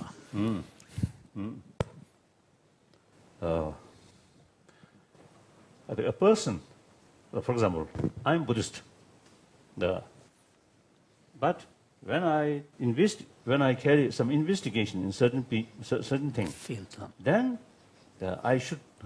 I must forget I'm Buddhist. So then open. Anything can possible. Even you see some contradictory things may find. So as a result, so as a result of this, for example, when His Holiness is confronted with the fact that modern cosmology undermines the traditional Buddhist idea of Mount Meru-centered universe, he doesn't feel uncomfortable or undermined by this. Absolutely, but what I'm saying is, no matter how much I try to not have a New York Jewish perspective, I grew up in New York and I'm a Jew, and I can't completely escape biases that come from that, no matter how much I try to be open. So you try to be open, but unconscious effects of your experience and your culture and what you've learned come in. So I think we all appreciate that our perceptions are not completely veridical or accurate. And I think it's the same thing with our maps or our theories or our conceptions. We try to be as good and accurate as we can and as unbiased, but we are never completely unbiased. Your Holiness, I have to follow up just a quick question related to that. If you forget the Buddhist part of your intention, is that something you can really forget? 그래서. 근데 수수 남바임 도시 저봐. 디 근데 제베 걸이야. 샤파샤 가는 거 봐. 디 텐데 샤도 그러면서. 샤도 그러. No. 안데 때리나 남바임 남베베서 샤샤부터 디 인구리 선 참이는 엔디마서. So what His Holiness means is that, for example, when he's engaged in the inquiry of a particular topic, what he means is that he needs to suspend the awareness that he is a Buddhist, and whatever he finds must somehow accord with the Buddhist position and explanation. Now, for example, I'm Buddhist because admirer of these sort of great masters. So therefore, I respect Nagarjuna as much as towards the Arya Sangha, Bosuband. But then when investigation carry, there are many points dismissed about Casa Arya Asanga or Bosuband's viewpoint. So if you should, your devotion, your respect, too strong, then how can Kasoda dismiss their word? Right. So it should not come in the way of being able to disagree and refute them. 중나노 디송도와 제가 공시 거봐 뭐는 내지 다들 respect 시거로 다 respect 제니 다 가고 되고도잖아 얘네 공시 거봐 뭐는 내지 다 뭐는 내지 이들 캐나 마나 캐나 들어 말고 뭐는 내지 여자 얘네 다들 좀 되는 먹고 싶어가 들어 말고 당주 말고 얘네 공시 거봐 So because of this need to, ensuring that your reverence to, say, for example, the Buddha, does not come in the way of your ability to, critically evaluate his statements. In the Buddhist tradition, they evolved very, complicated hermeneutic approaches, where you make distinctions between what is his intended, point and what is explicitly stated, and then the contradictions that one can reveal if you take the statement at face value. So these kind of strategies are developed where, while maintaining the reverence towards the Buddha, you have the ability to disagree what is being stated in a particular scripture. Right. The only reason I'm mentioning it, this is the last sentence I'll say, is that sometimes our science, as scientists, our science, which we can bring with a good intention to what we decide to investigate, can sometimes be used in ways that may not be good. So in some sense, even though we're trying to be as objective as possible, we have to hold in our mind both our own intention and the potential of other intentions using the science that we're producing. That's where I'm asking about the holding the intention. medical field is some experiment on animal. 다양한데 양 삼당 거지. 다양한 거 가서 우리 커도 되게 가발에 가지 차이요 봐. 가지를 가발 차이요. 다지는 되게 한 로디로. So of course you might be pointing towards certain forms of inquiry, research, course of research and the questions about ethicality of that particular line of pursuit. In these situations, then the question is very complex, where you have to really weigh the overall benefit of this versus the implications of dangers and so on. So you really have to weigh the pros and cons. So finally, Mathieu. So as a French person, I think I have to come back to the tightrope.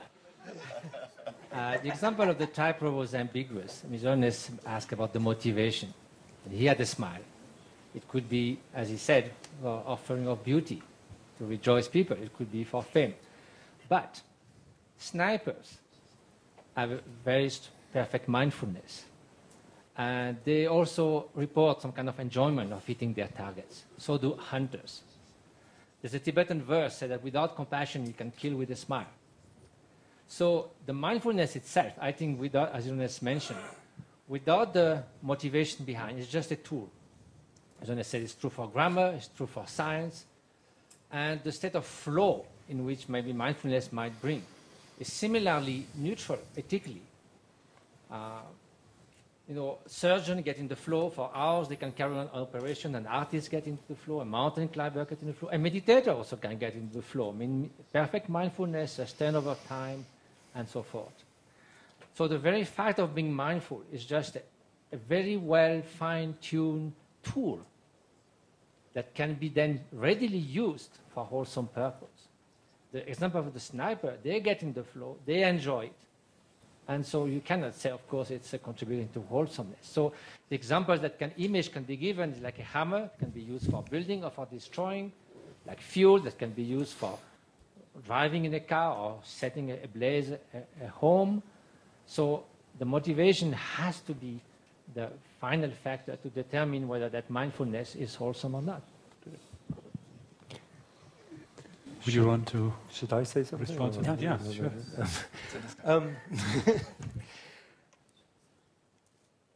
I'm going to, for the sake of debate, argue the contrary position. If I use...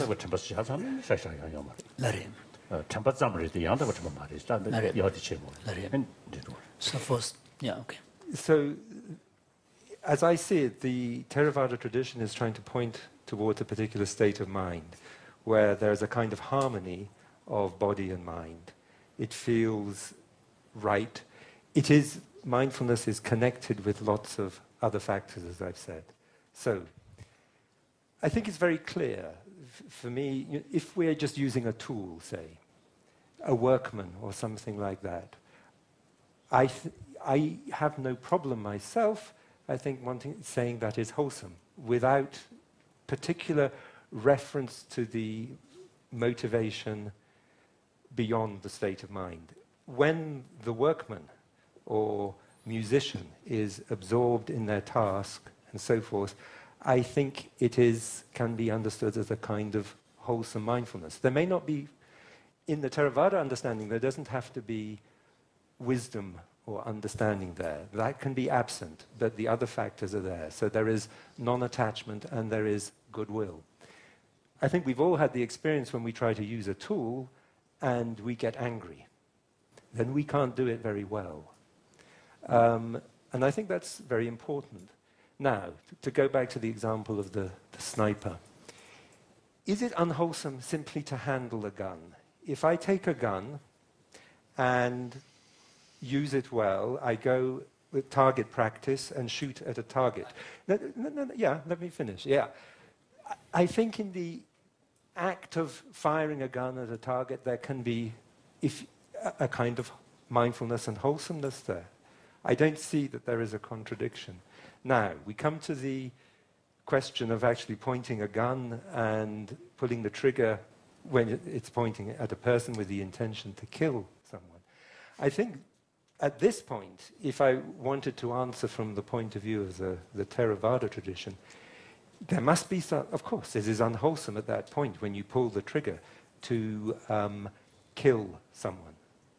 But I'm not sure that you can say that everything leading up to that act, in terms of the mental states, would have to be classified as intrinsically unwholesome. I think what the Abhidhamma is saying is that the mind can switch very, very fast from wholesome states to unwholesome states. I think there's a kind of model of the mind that works. So that is the model of the mind that they're trying to put forward.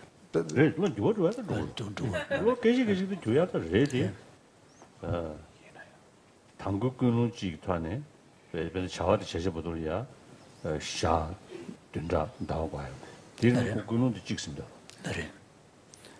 you could have an act that you have decided to do, and once the decision has been made, which is the motivation, and then the act may not be done, say, for a week. Mm-hmm.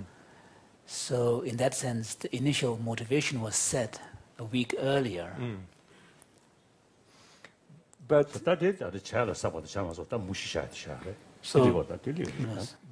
from... So, I mean, for example, in the Sarvastivada Abhidhamma tradition, distinction is made between... yeah, this is also common to all other Buddhist traditions, between various types of karma. Karma that was done but not acquired, karma that is acquired but not done, and karma that is both done and committed and acquired, and karma that is neither committed or acquired. So you can have an intention, but not the action. You can have an action without the intention. I guess the issue would be where the...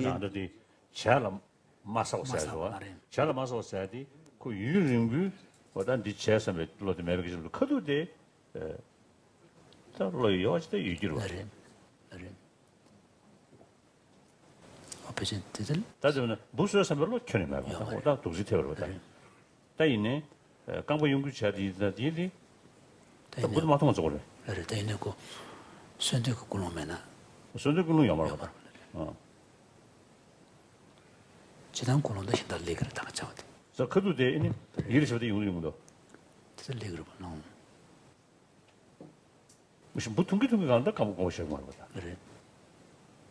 So, I mean, the karmic act that was done but not acquired is accidentally stepping on an insect.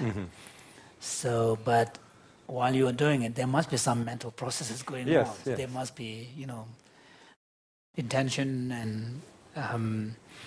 but the son 균사하기 어마하다. But there is no intention to kill. No. That has been said earlier and then continued. 그래서 maintained. 샬롬 마사오지로. So therefore it's listed as complicate that is done but not acquired. Yes, I think that would be the same in the Theravada. If there's no intention To do it, behind the act, so if it's accidental.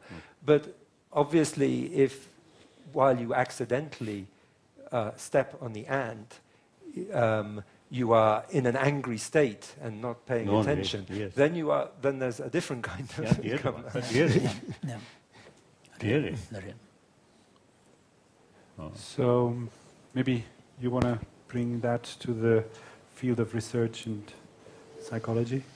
Well, actually, in the limited time available, I'd prefer to follow up a little bit on what Rupert was trying to say there toward the end and put in a plug both for mindfulness and for maps on the positive pro side as opposed to the con side. With respect to mindfulness, it seems to me that under conditions like Rupert was illustrating, the presence of the mindfulness and the so-called flow is actually a positive precursor for becoming enlightened in the sense of experiencing oneness with the overall universe. And I would suspect while Philippe, was walking across that wire, he had increased his probability of becoming enlightened because he had to be in a state while going over that rope where in effect he was unified and coming close to so-called cosmic consciousness. Otherwise, there would be no way whereby he could cope with all of the circumstances and survive the travel across the wire. That's my plug for the mindfulness, in all due respect to Matthew. I think there are certain circumstances where it's more than just a tool. It has positive potential laden in it, and in fact, probably you would not be able to become enlightened without the mindfulness. And because mindfulness has latent in it the seed for enlightenment, it in and of itself is a positive. Now for the maps. If you don't take your maps very seriously, David, let him respond. Just briefly, yes. If he has a refined tool, he can progress much better towards enlightenment if he uses that tool with a wholesome intention. No question that to have an absolutely perfect tool is a big step forward, but that doesn't in no way exclude the need for that orienting that tool. And so the sniper, as long as he trained without any slightest intention to kill, that's just developing mindfulness. But the moment the motivation comes, it completely colors the whole thing. We say a crystal takes the colors on the cloth on which it rests. So the whole thing becomes green. It means the whole thing becomes unwholesome. The whole perfect tool of mindfulness becomes completely unwholesome the moment it is applied for a destructive purpose. Rupert had something to say? I just want to say very briefly, the Theravada say that mindfulness is a wholesome factor. That it's not neutral. So it's a different classification. So in some level they may be talking about something slightly different from what you're talking about. Well, that was in a way my point. I read that it also, mindfulness implied the faculty to, in depth, have an insight on what will cause suffering or happiness. Does it contain the understanding of the consequences of what you are, the situation in which you are? In the third element of the definition he gave there, thank you. If you look at the first two, they're virtually identical to the definitions of mindfulness in the Indo-Tibetan tradition. There was no reference to any wholesome or unwholesome. But then he brought in the third paragraph. Guarding. And that is the element of guarding and wanting to, orienting towards virtue, orienting away from non-virtue. So from the Indo-Tibetan perspective, you could say you're taking elements of heedfulness, incorporating that into the definition of mindfulness. Now mindfulness becomes equivalent to right mindfulness, which means, of course, by definition, it's always wholesome. Yeah. But this leaves out times when we have the first two of your definitions, which are simply the non-forgetfulness, the non-floating, the retention, the recollection. It's leaving that out when that is applied, as you're saying, but there is no heedfulness. In which case, then you parse that out and put it into sanya and so forth. Yeah. Yes, and it's a slightly different model. Exactly. Yeah. And neither model is absolutely no. So Theravada is trying to bring out something about mindfulness that gets lost.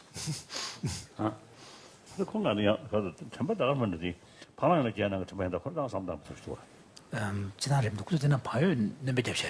다나래. 봐요 넘be 잡는 봐요 겨워. 네. 근데 템바 인젤 봐요나 겨울에 그냥 뭐 저 다나래자.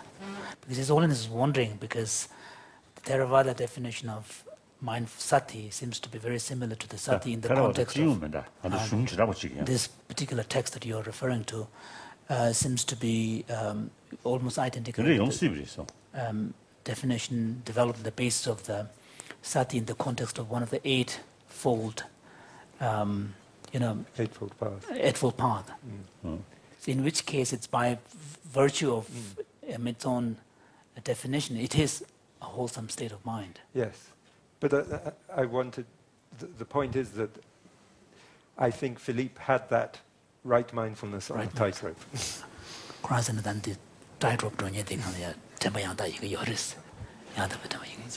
So as we can see, there's much more.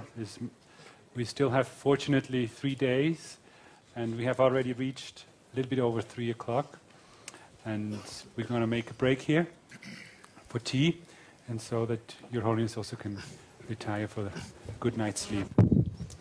Thank you. Paul Williams ngima thangai gol kheba chim chuba kunju colleague Paul Williams injilung ba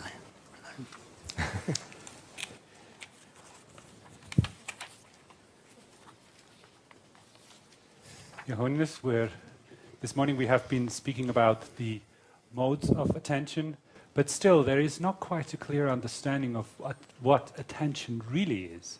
And we hope that we can elucidate now what attention is from at least the Pali Canon side.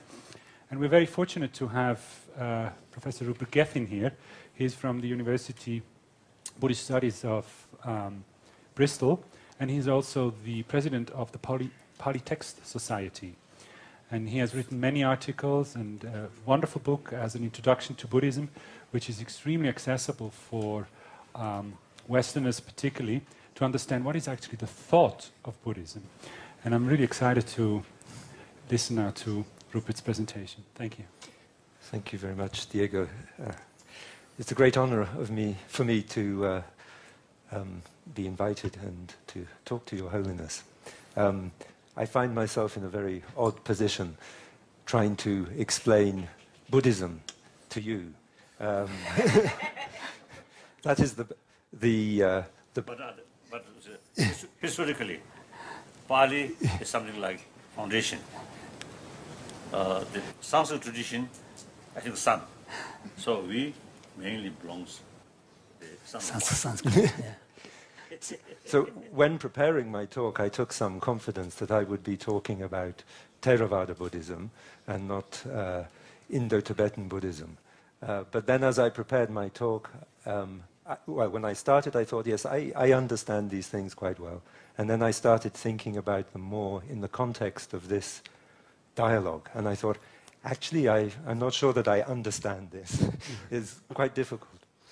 One of the problems, it seems to me, in the dialogue between science and Buddhism with regard to the understanding of the mind and attention is that the discussion is usually carried out in English, and we use English words for Buddhist concepts. But sometimes these terms are not very well or precisely defined. So this afternoon, what I want to try to do is to look at the Theravada understanding of what might be broadly called attention, the kinds of things that Anne Treisman was talking about this morning. So I want to look at the Theravada understanding of some of the technical terms and see if we can at least unpack, get a clearer idea of how the Theravada tradition defines these terms. I think a lot is in common with Indo-Tibetan Buddhism, but also some differences. And sometimes the differences are instructive. They sharpen the understanding of things. So.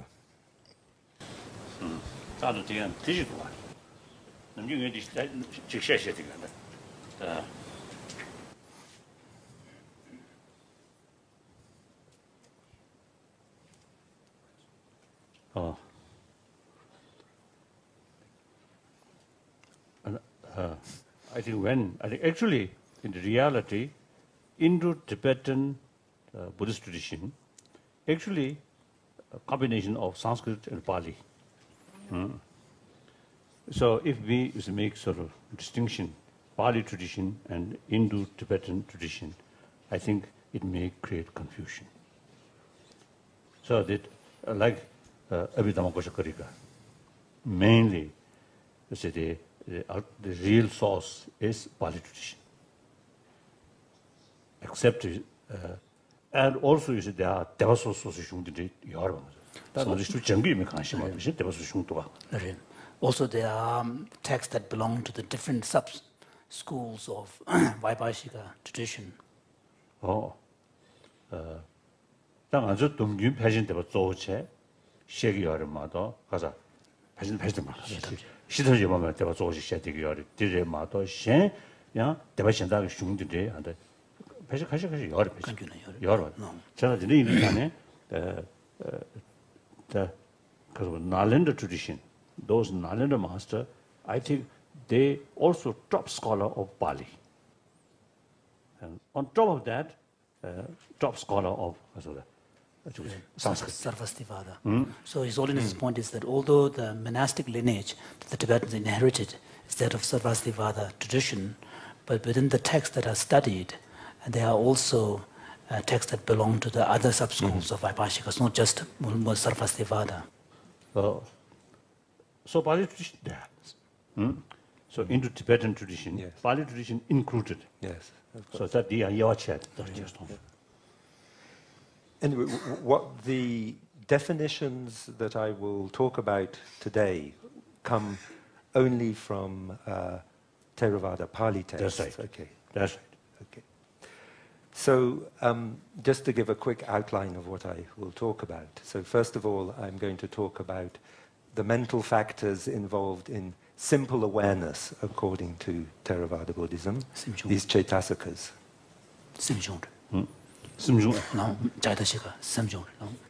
Then I want to talk about mental factors involved in more complex kinds of awareness.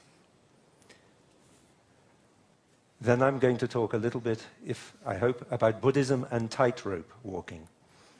You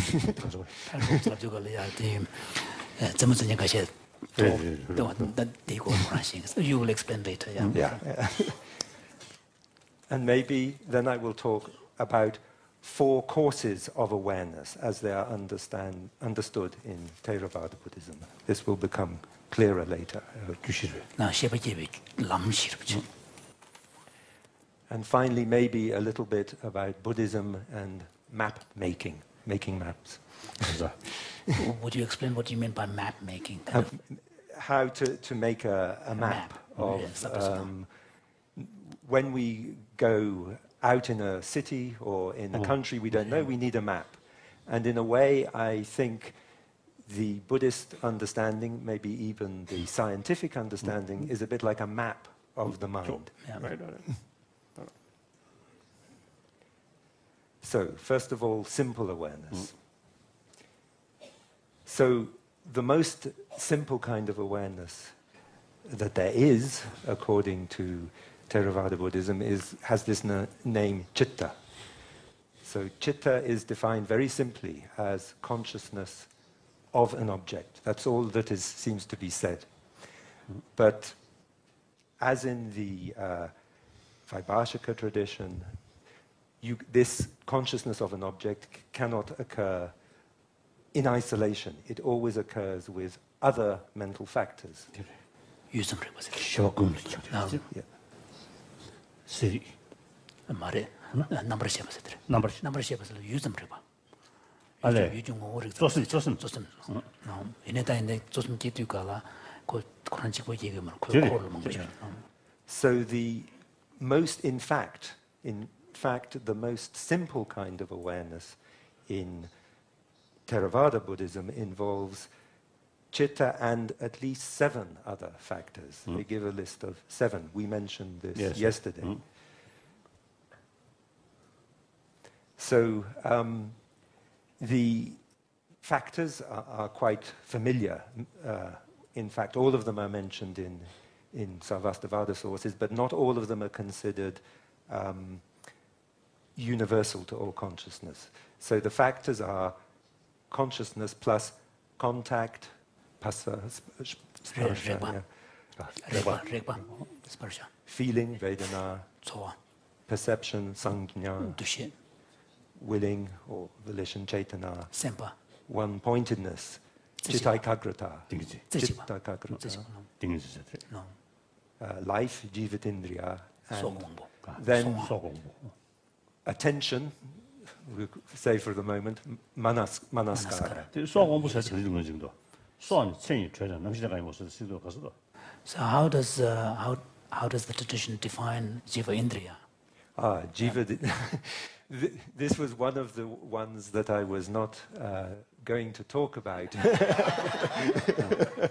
A difficult question for me.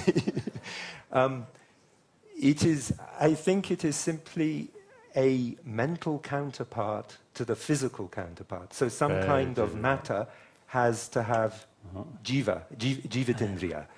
In the Theravada system, they also say that the mind needs jivatindriya to be alive in some way. That is, so it is what makes consciousness alive. It sustains it.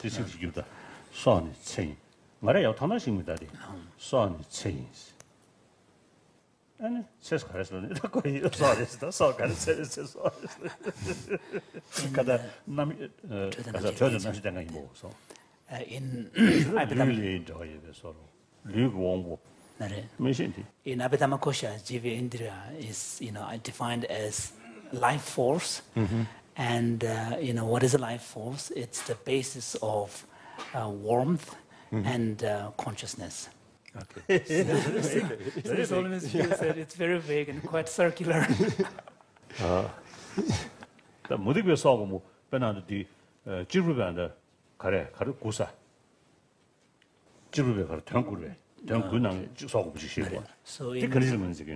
His Holiness is wondering, because if you look at Jaina taxonomy of reality, they have 9 kind of primary facts, and one of which is a life force. Yes, he's wondering how are they defining that. So this should be common. It should be common. Yes. One reality. Not like Atma or not Atma. I think this is common. Yes, so I think it is. We can seek some kind of easier sort of understanding about these things. Where Buddhist explanation failed, I think we should seek from Jaina. Like that. Okay.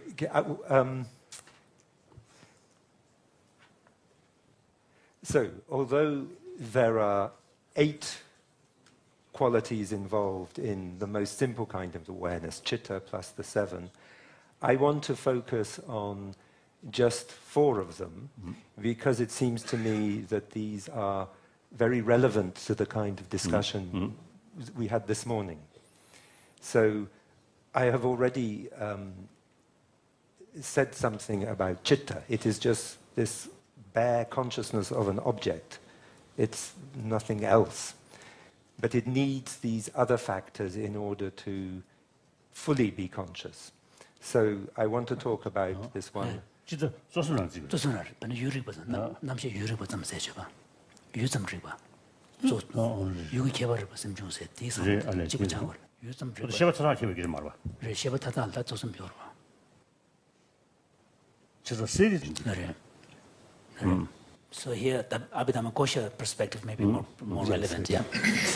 So it's also important to understand that from the Theravada perspective, and I think probably from the Sarvastivada perspective as well, Sanjñā doesn't necessarily perceive what is there. It can get things wrong. So this is an example given in the text. When young animals look at a scarecrow is clear?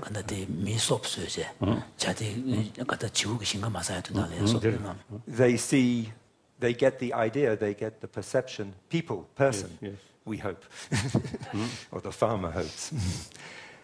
And again, 1 year from now, when I try to recall what happened here, I will maybe have a different sanya from other people. So sanya can be quite different. It doesn't correspond to reality, as it were, necessarily.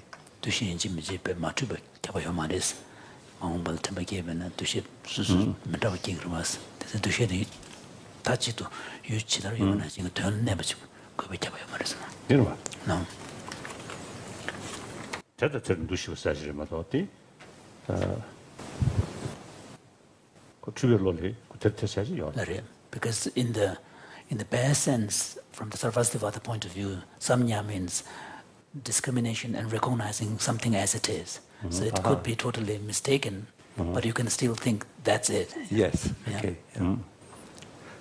I think that's... So the next factor important in attention I want to talk about is this one-pointedness, because there was some... So this is omnipresent mental factors. This one, Chitta Kaggata. Yes, omnipresent. For Theravada, it is omnipresent. He's always asking about samnya. Samnya is omnipresent. Also omnipresent. So that's the same, No. So this morning there was some discussion of one-pointedness. I think the definition is important. So this chitta kaggata, I think, as was said this morning, is a term for samadhi when it occurs in any kind of consciousness. So the Theravada is saying that there is a small element of a seed of samadhi in every kind of consciousness. Indeed.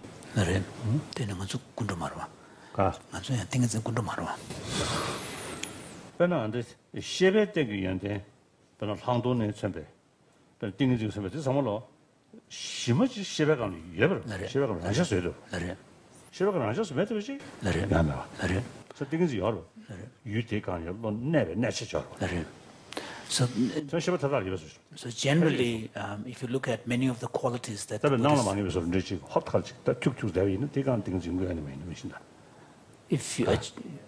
generally the Buddhist perspective is that if you look at many of the qualities that the meditators are cultivating, whether it is single-pointedness of the mind or vipassana, these are qualities that arise from natural faculties that remain in the form of seed, naturally present in all of us. So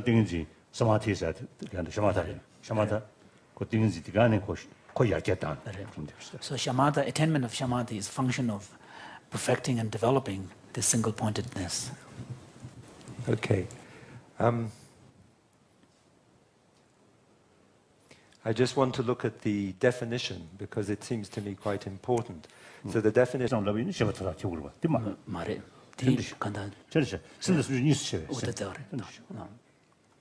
So I'm going to talk about perception now, one-pointedness, and attention, these ones, their definition. So the first one, perception. So this is how it is... Sanya. So this is how it is defined in the Theravada text. It says it has the characteristic of perceiving. Not very helpful.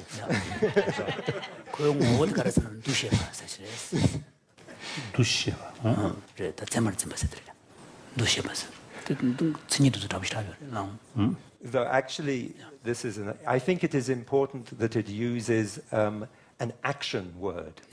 Perceiving. It is an event. It is something that happens. So its function is to make a mark on the object that is a condition for perceiving again that something is the same thing. So you make a mark. So this is like a carpenter making a mark on a piece of wood. This seems very clear. And it manifests by producing the idea, the sanya, that corresponds to the mark that has been observed. So, tsema. Sama. tsema se chuan dire na. Ko yu sama zimbo. Na yu ge tsema jung jin che. Nen tsema de ngun jin che ma ba. Mo sana chen. It's quite close to the Sarvastivada. Good. So this seems to be perception in a particular kind of technical sense. It's very specific. So it's to do with categorizing and putting labels on things. And it seems to me that it is understood as a kind of mental filing system. You put what you have perceived in the right boxes.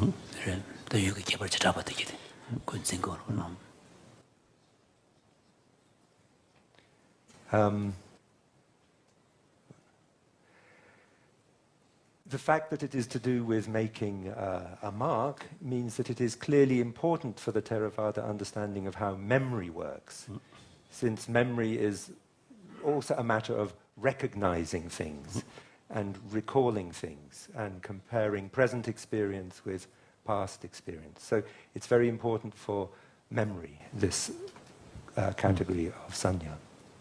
So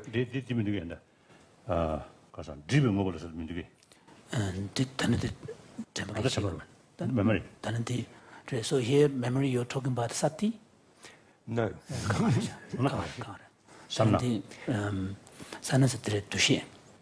Memory. This is a difference, I think, between Theravada and Vaibhashika Sarvastivada, that they put much more emphasis on sanya as to do with memory. In the Pali tradition, sati, smriti, is exclusively kusala, wholesome. I will talk about this.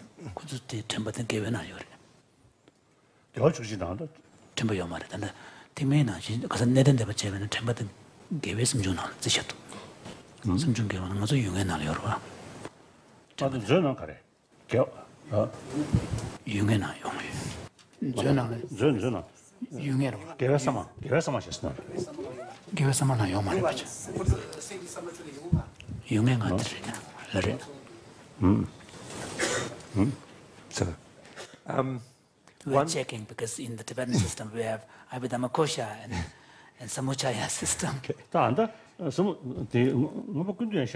Yes.